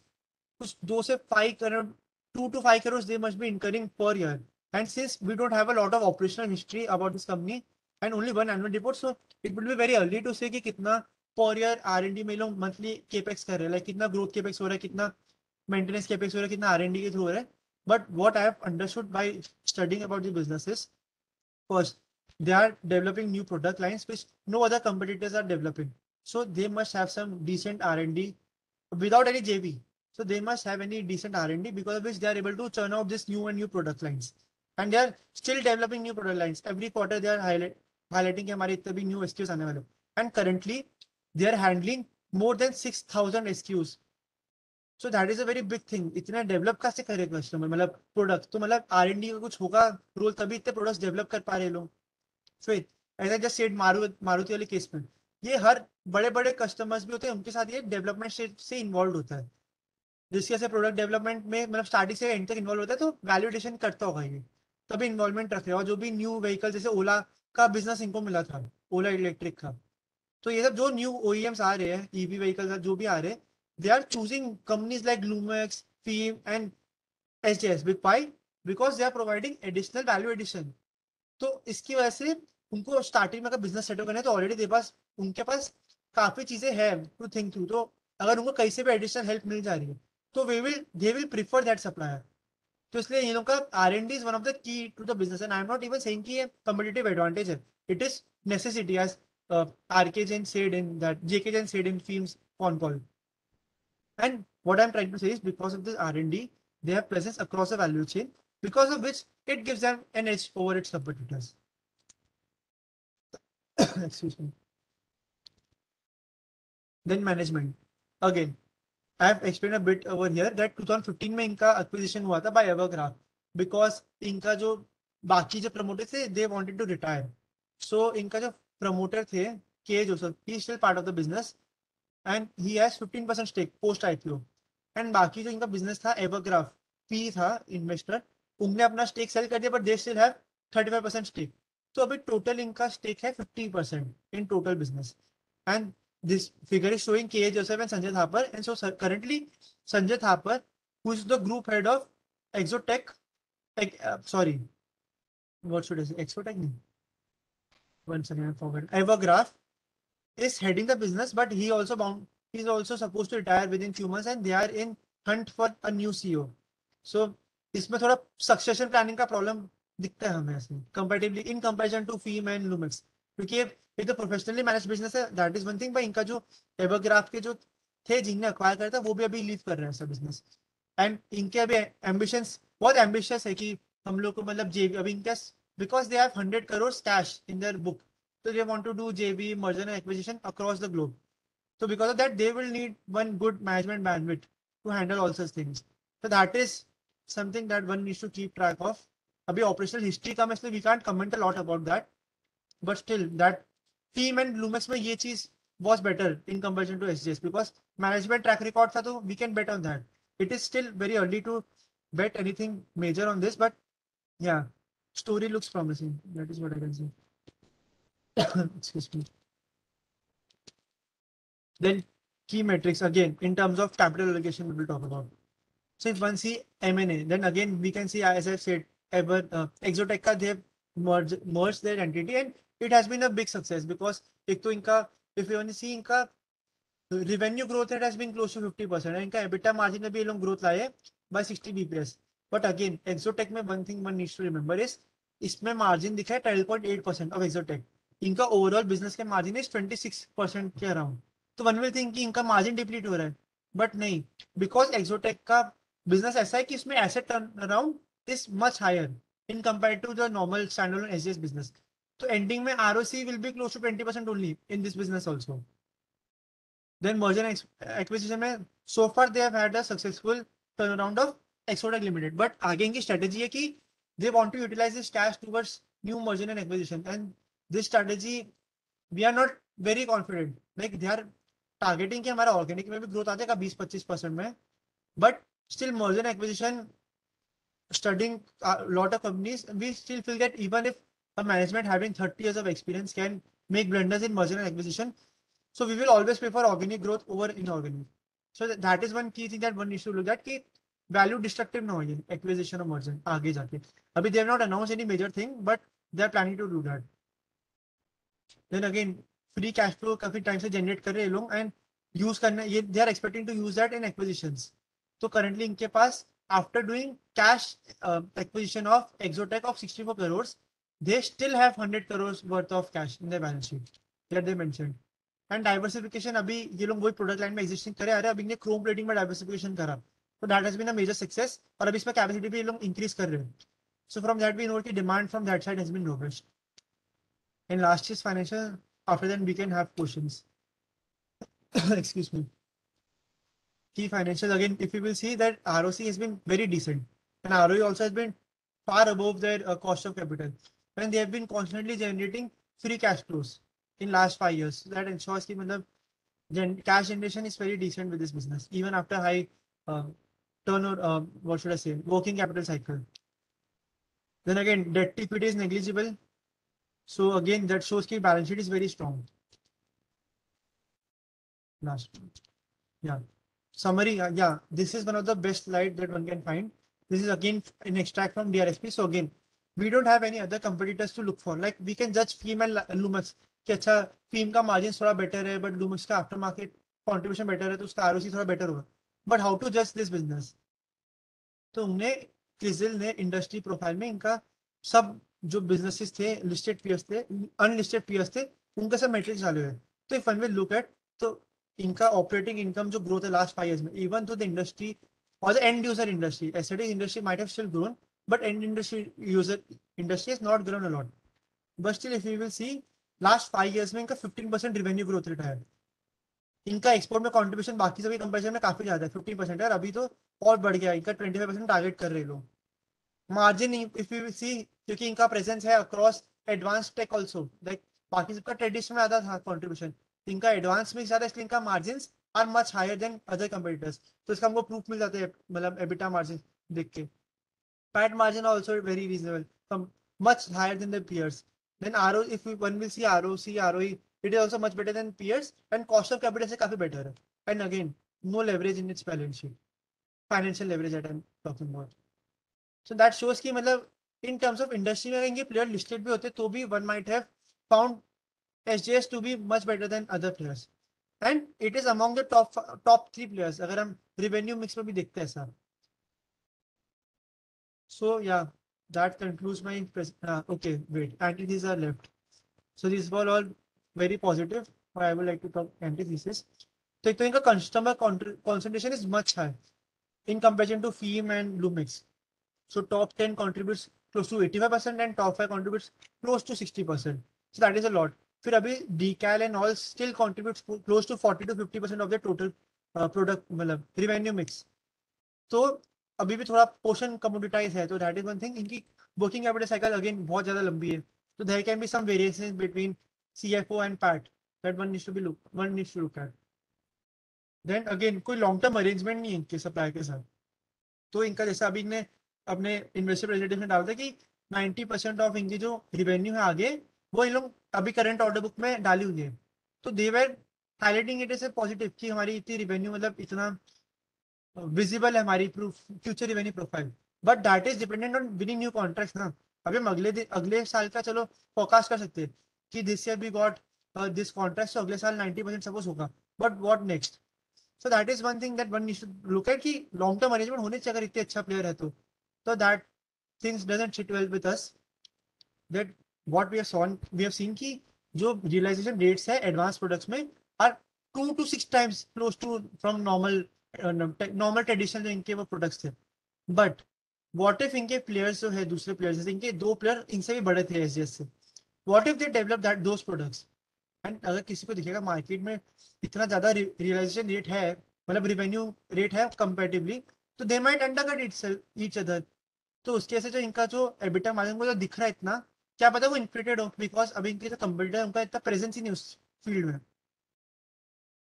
It is like speciality chemical turning into commodity chemical. What if they get presence into that field? तो that is one major risk that we need to look at. And या cyclicality in the end business.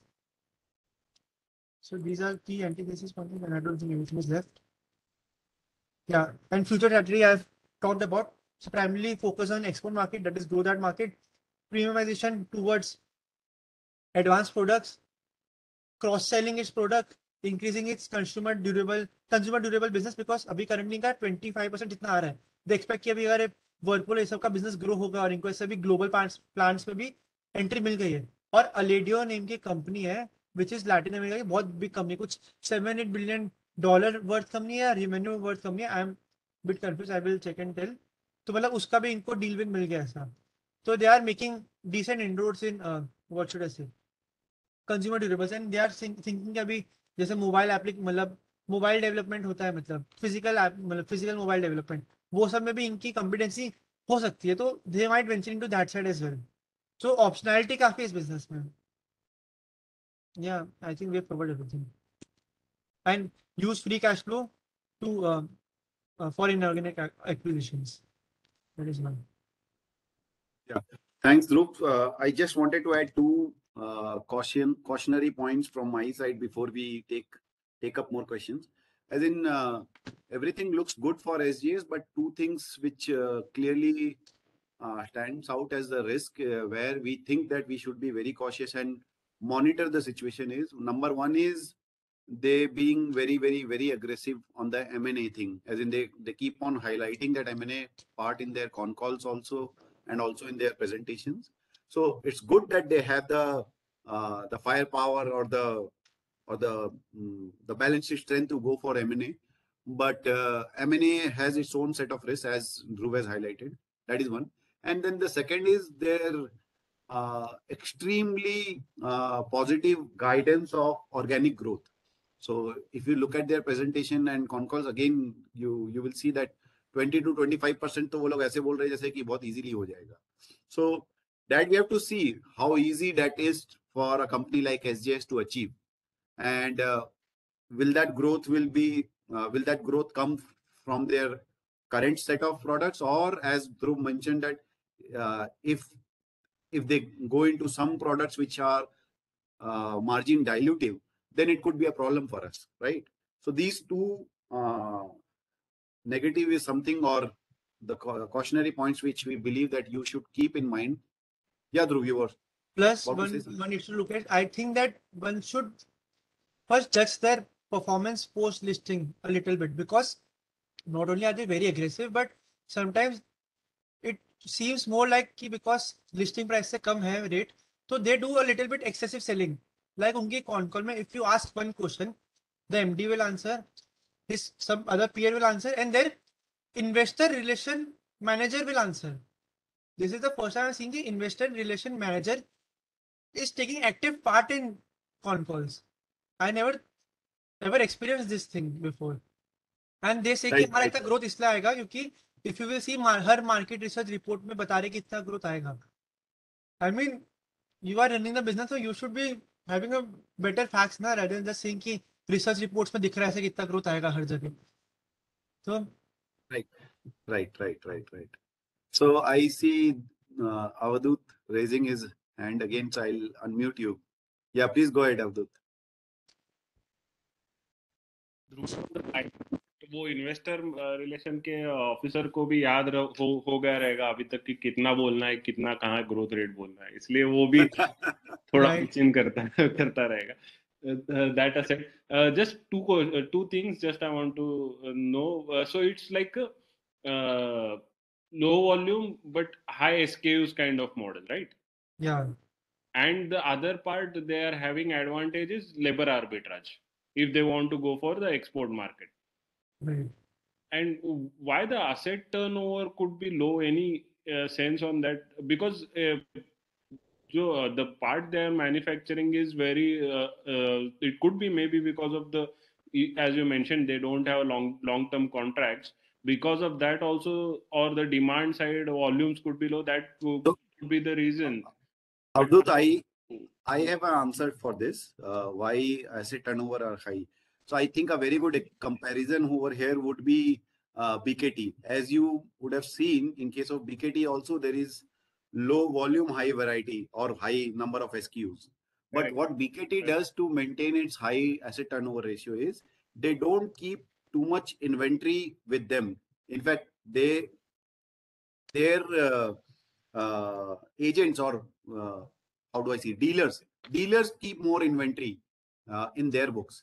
So that is where BKT has less problem or less stress from the inventory side. But that is not the case of SJS. In case of SJS, they have to keep a lot of inventory. And that is where their asset turnover ratio goes down.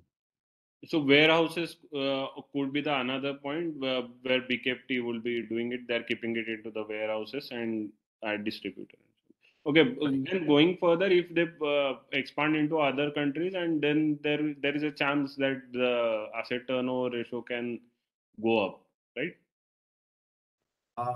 I would Then- not say it so immediately, because see, if you are expanding to another country, again you have to build your distributorship and dealership and all. So that takes time, and that also how strong their image is or branding power is, because BKT also took 30 years to build that kind of a thing.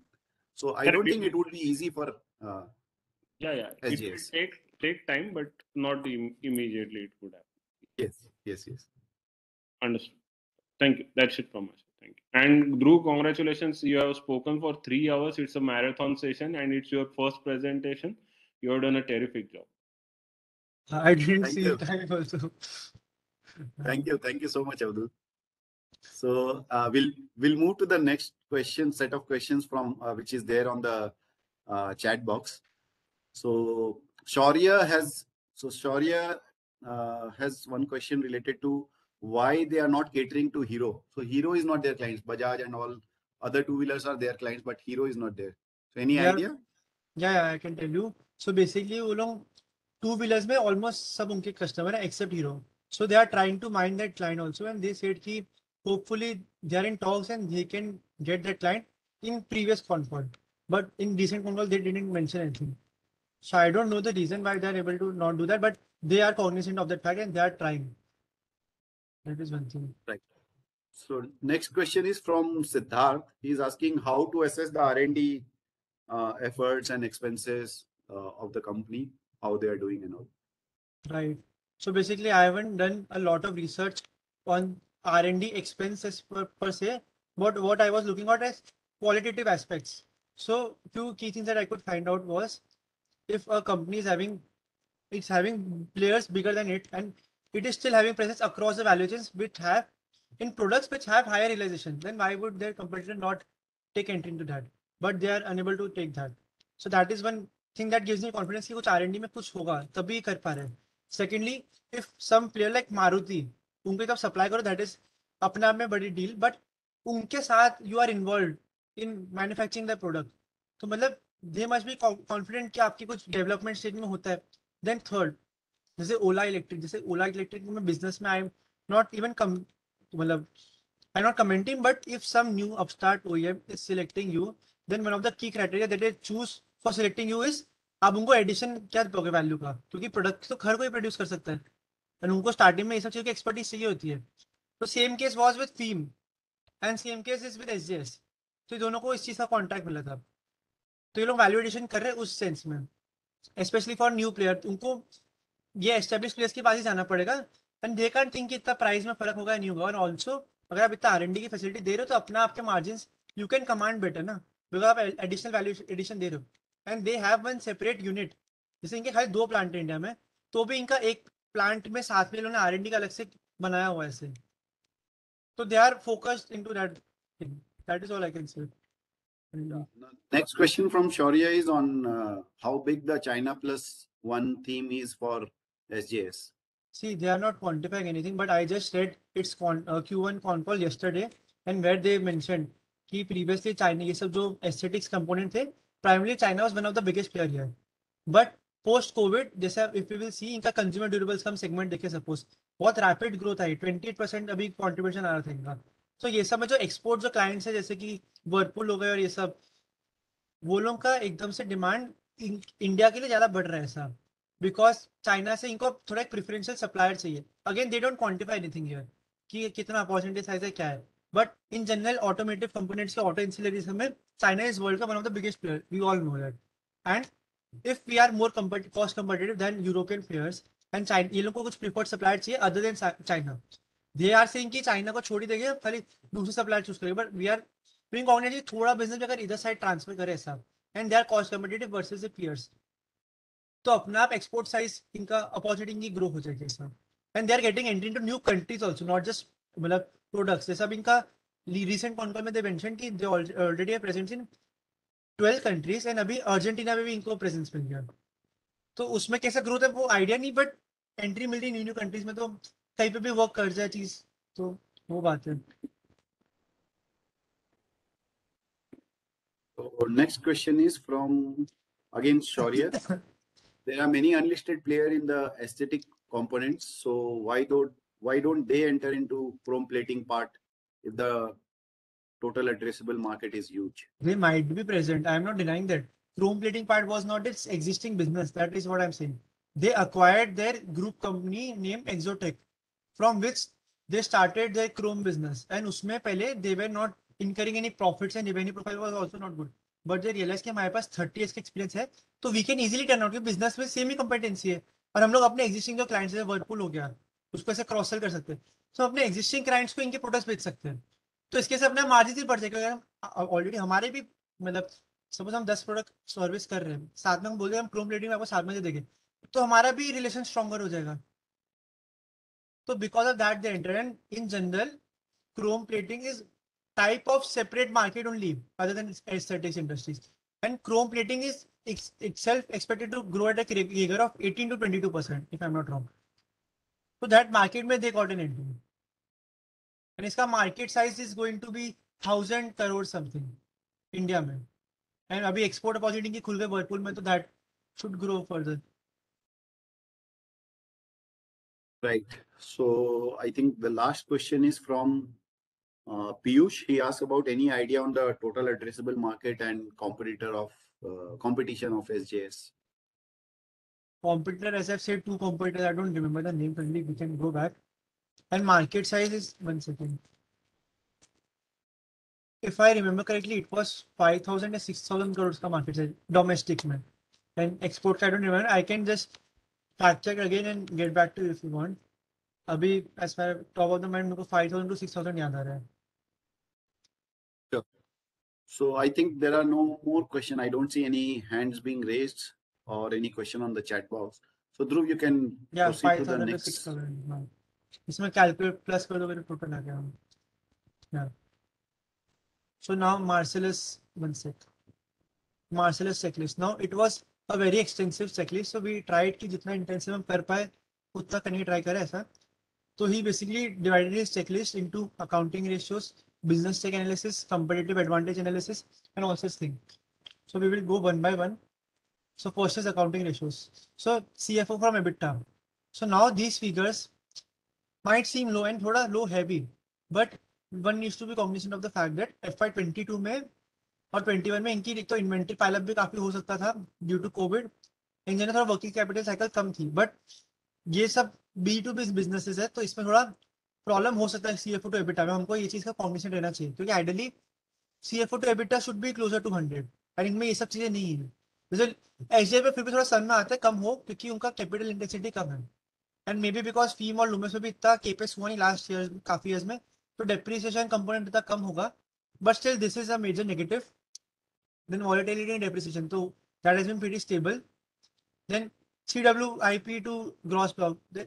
As it is, these companies haven't incurred a major capex in last 5 years, so I don't think that would be a valid checkpoint here, but the one can keep track of this in future. Then free cash flow, again all these companies are generating free cash flow. SJS का भी थोड़ा कम लगेगा free cash flow, but that might be because of the capex that they are doing, and also because of जो acquisition में करा था, but again free तीनों company free cash flow positive है, so that is one good thing. And if one do point analysis, now this is the interesting part.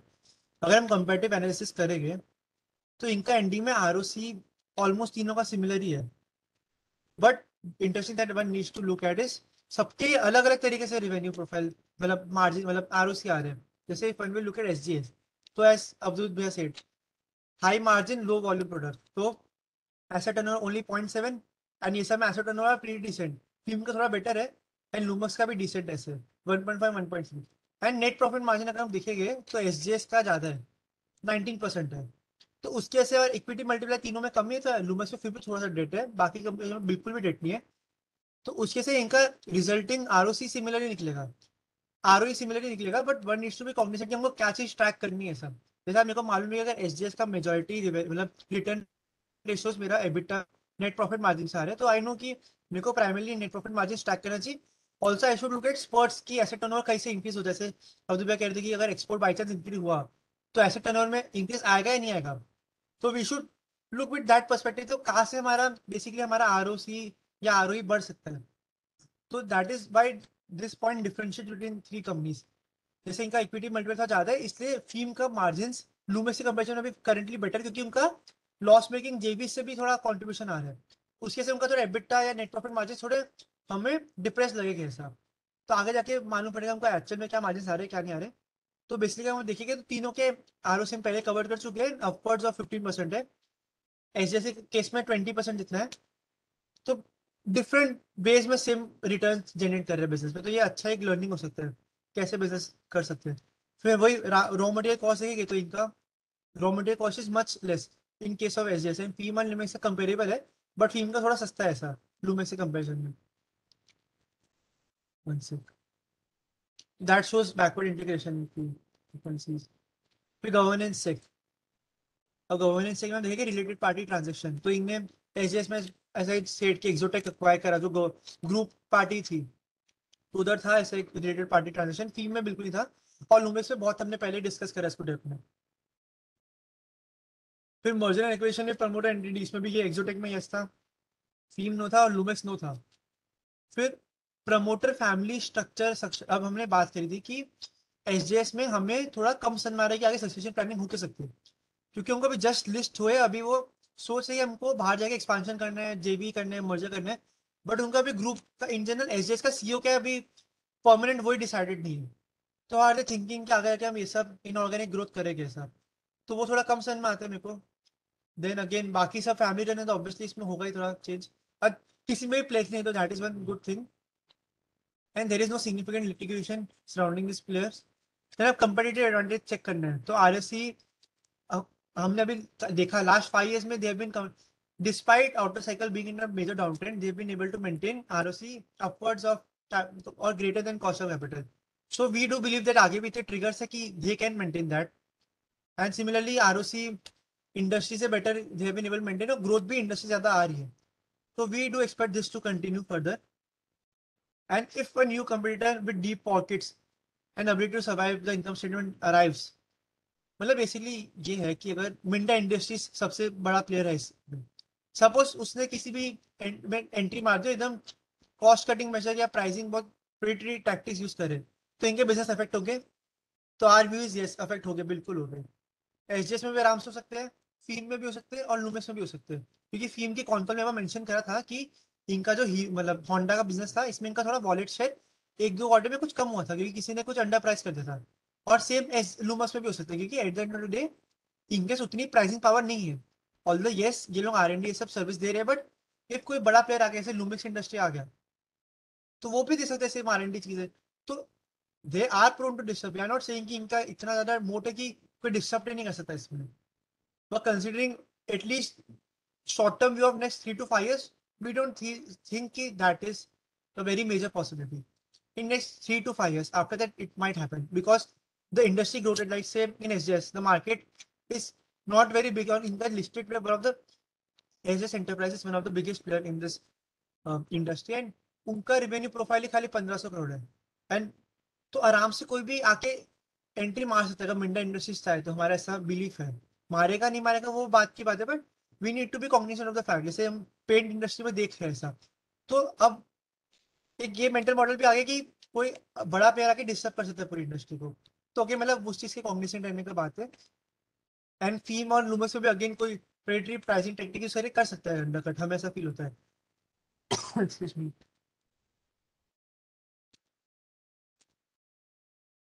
One second, flash. So again, now I would like to give Ankit ji to explain this slide. Yeah, thank you, Dhruv. So as I'll just echo what Avdut was saying a little while ago. It was a marathon session and really enjoyed listening to you. I'm generally on your side, speaking most of the time. So it was fun and very entertaining to listen to you and learn about auto sectors. So just before we end, of course, we found these three companies interesting, and that is why we have deep dived on it. But we just want to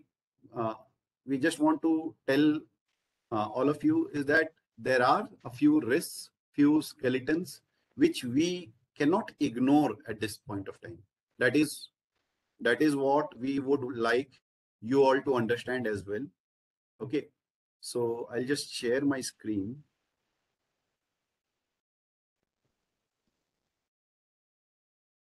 Okay, I hope you can see my screen, right? Great. So if you track the con calls of all the auto OEMs or ancillaries over the last 2-3 quarters, what has been a clear cut indication from all the players is that the chip shortage problem is easing out. However, we came across this article which talks about TSMC, the Taiwan Semiconductor Manufacturing Company, which is by far the world's biggest chip manufacturer in the world. And over here, I'll share the link of the article as well, so that you can read the whole article. Here, it has been mentioned very clearly that whatever easing out which they see is predominantly because of subsidies and government related initiatives. How much of that is sustainable and will continue, that is something we don't know, right? So let's keep that in mind before jumping on to any kind of conclusion. See, investing in a particular business is a personal decision. We all can take our own decision and we know the risk, right? But this is one risk which the consensus in the market, if you talk to any investor who is an auto, who is tracking auto, you will in general get the same view, both from the companies, the business entrepreneurs, and also from the investors community that, okay, the chip shortage problem is now slowly getting erased. However, we would say that don't take it blindly. Wait for a few quarters to see whether this thing is actually getting better or not. Because sometimes what happens is, due to these artificial measures from the government, things get stabilized for a certain period of time, and then again it goes southward. So that is one area where we would say that please be very, very particular and cautious. So with this, we come to the end of the presentation. Thank you so much, all of you. It has been more than 3 hours, I guess. And I'll just share the references. So while preparing this presentation, Dhruv has studied all the annual reports of FIEM from FY11 to FY21, con calls and investor presentations of the last 4 years, all the con calls. And similarly for LUMAX also, last 5 to 7 years, annual reports and con calls. And that is why you can see the kind of deep dive he was able to do in today's presentation, right? And since SJS is a new company, get the whole DRFP and find out all the important points for today's presentation. Now, with this, I again thank you, all of you. And just to remind you, after this presentation, we will quickly stop this 20% discount offer. A few of you have already availed it, so thank you so much for that. And so it's 2:15 now, so we'll close this discount offer at 2:30. Thank you once again, everyone.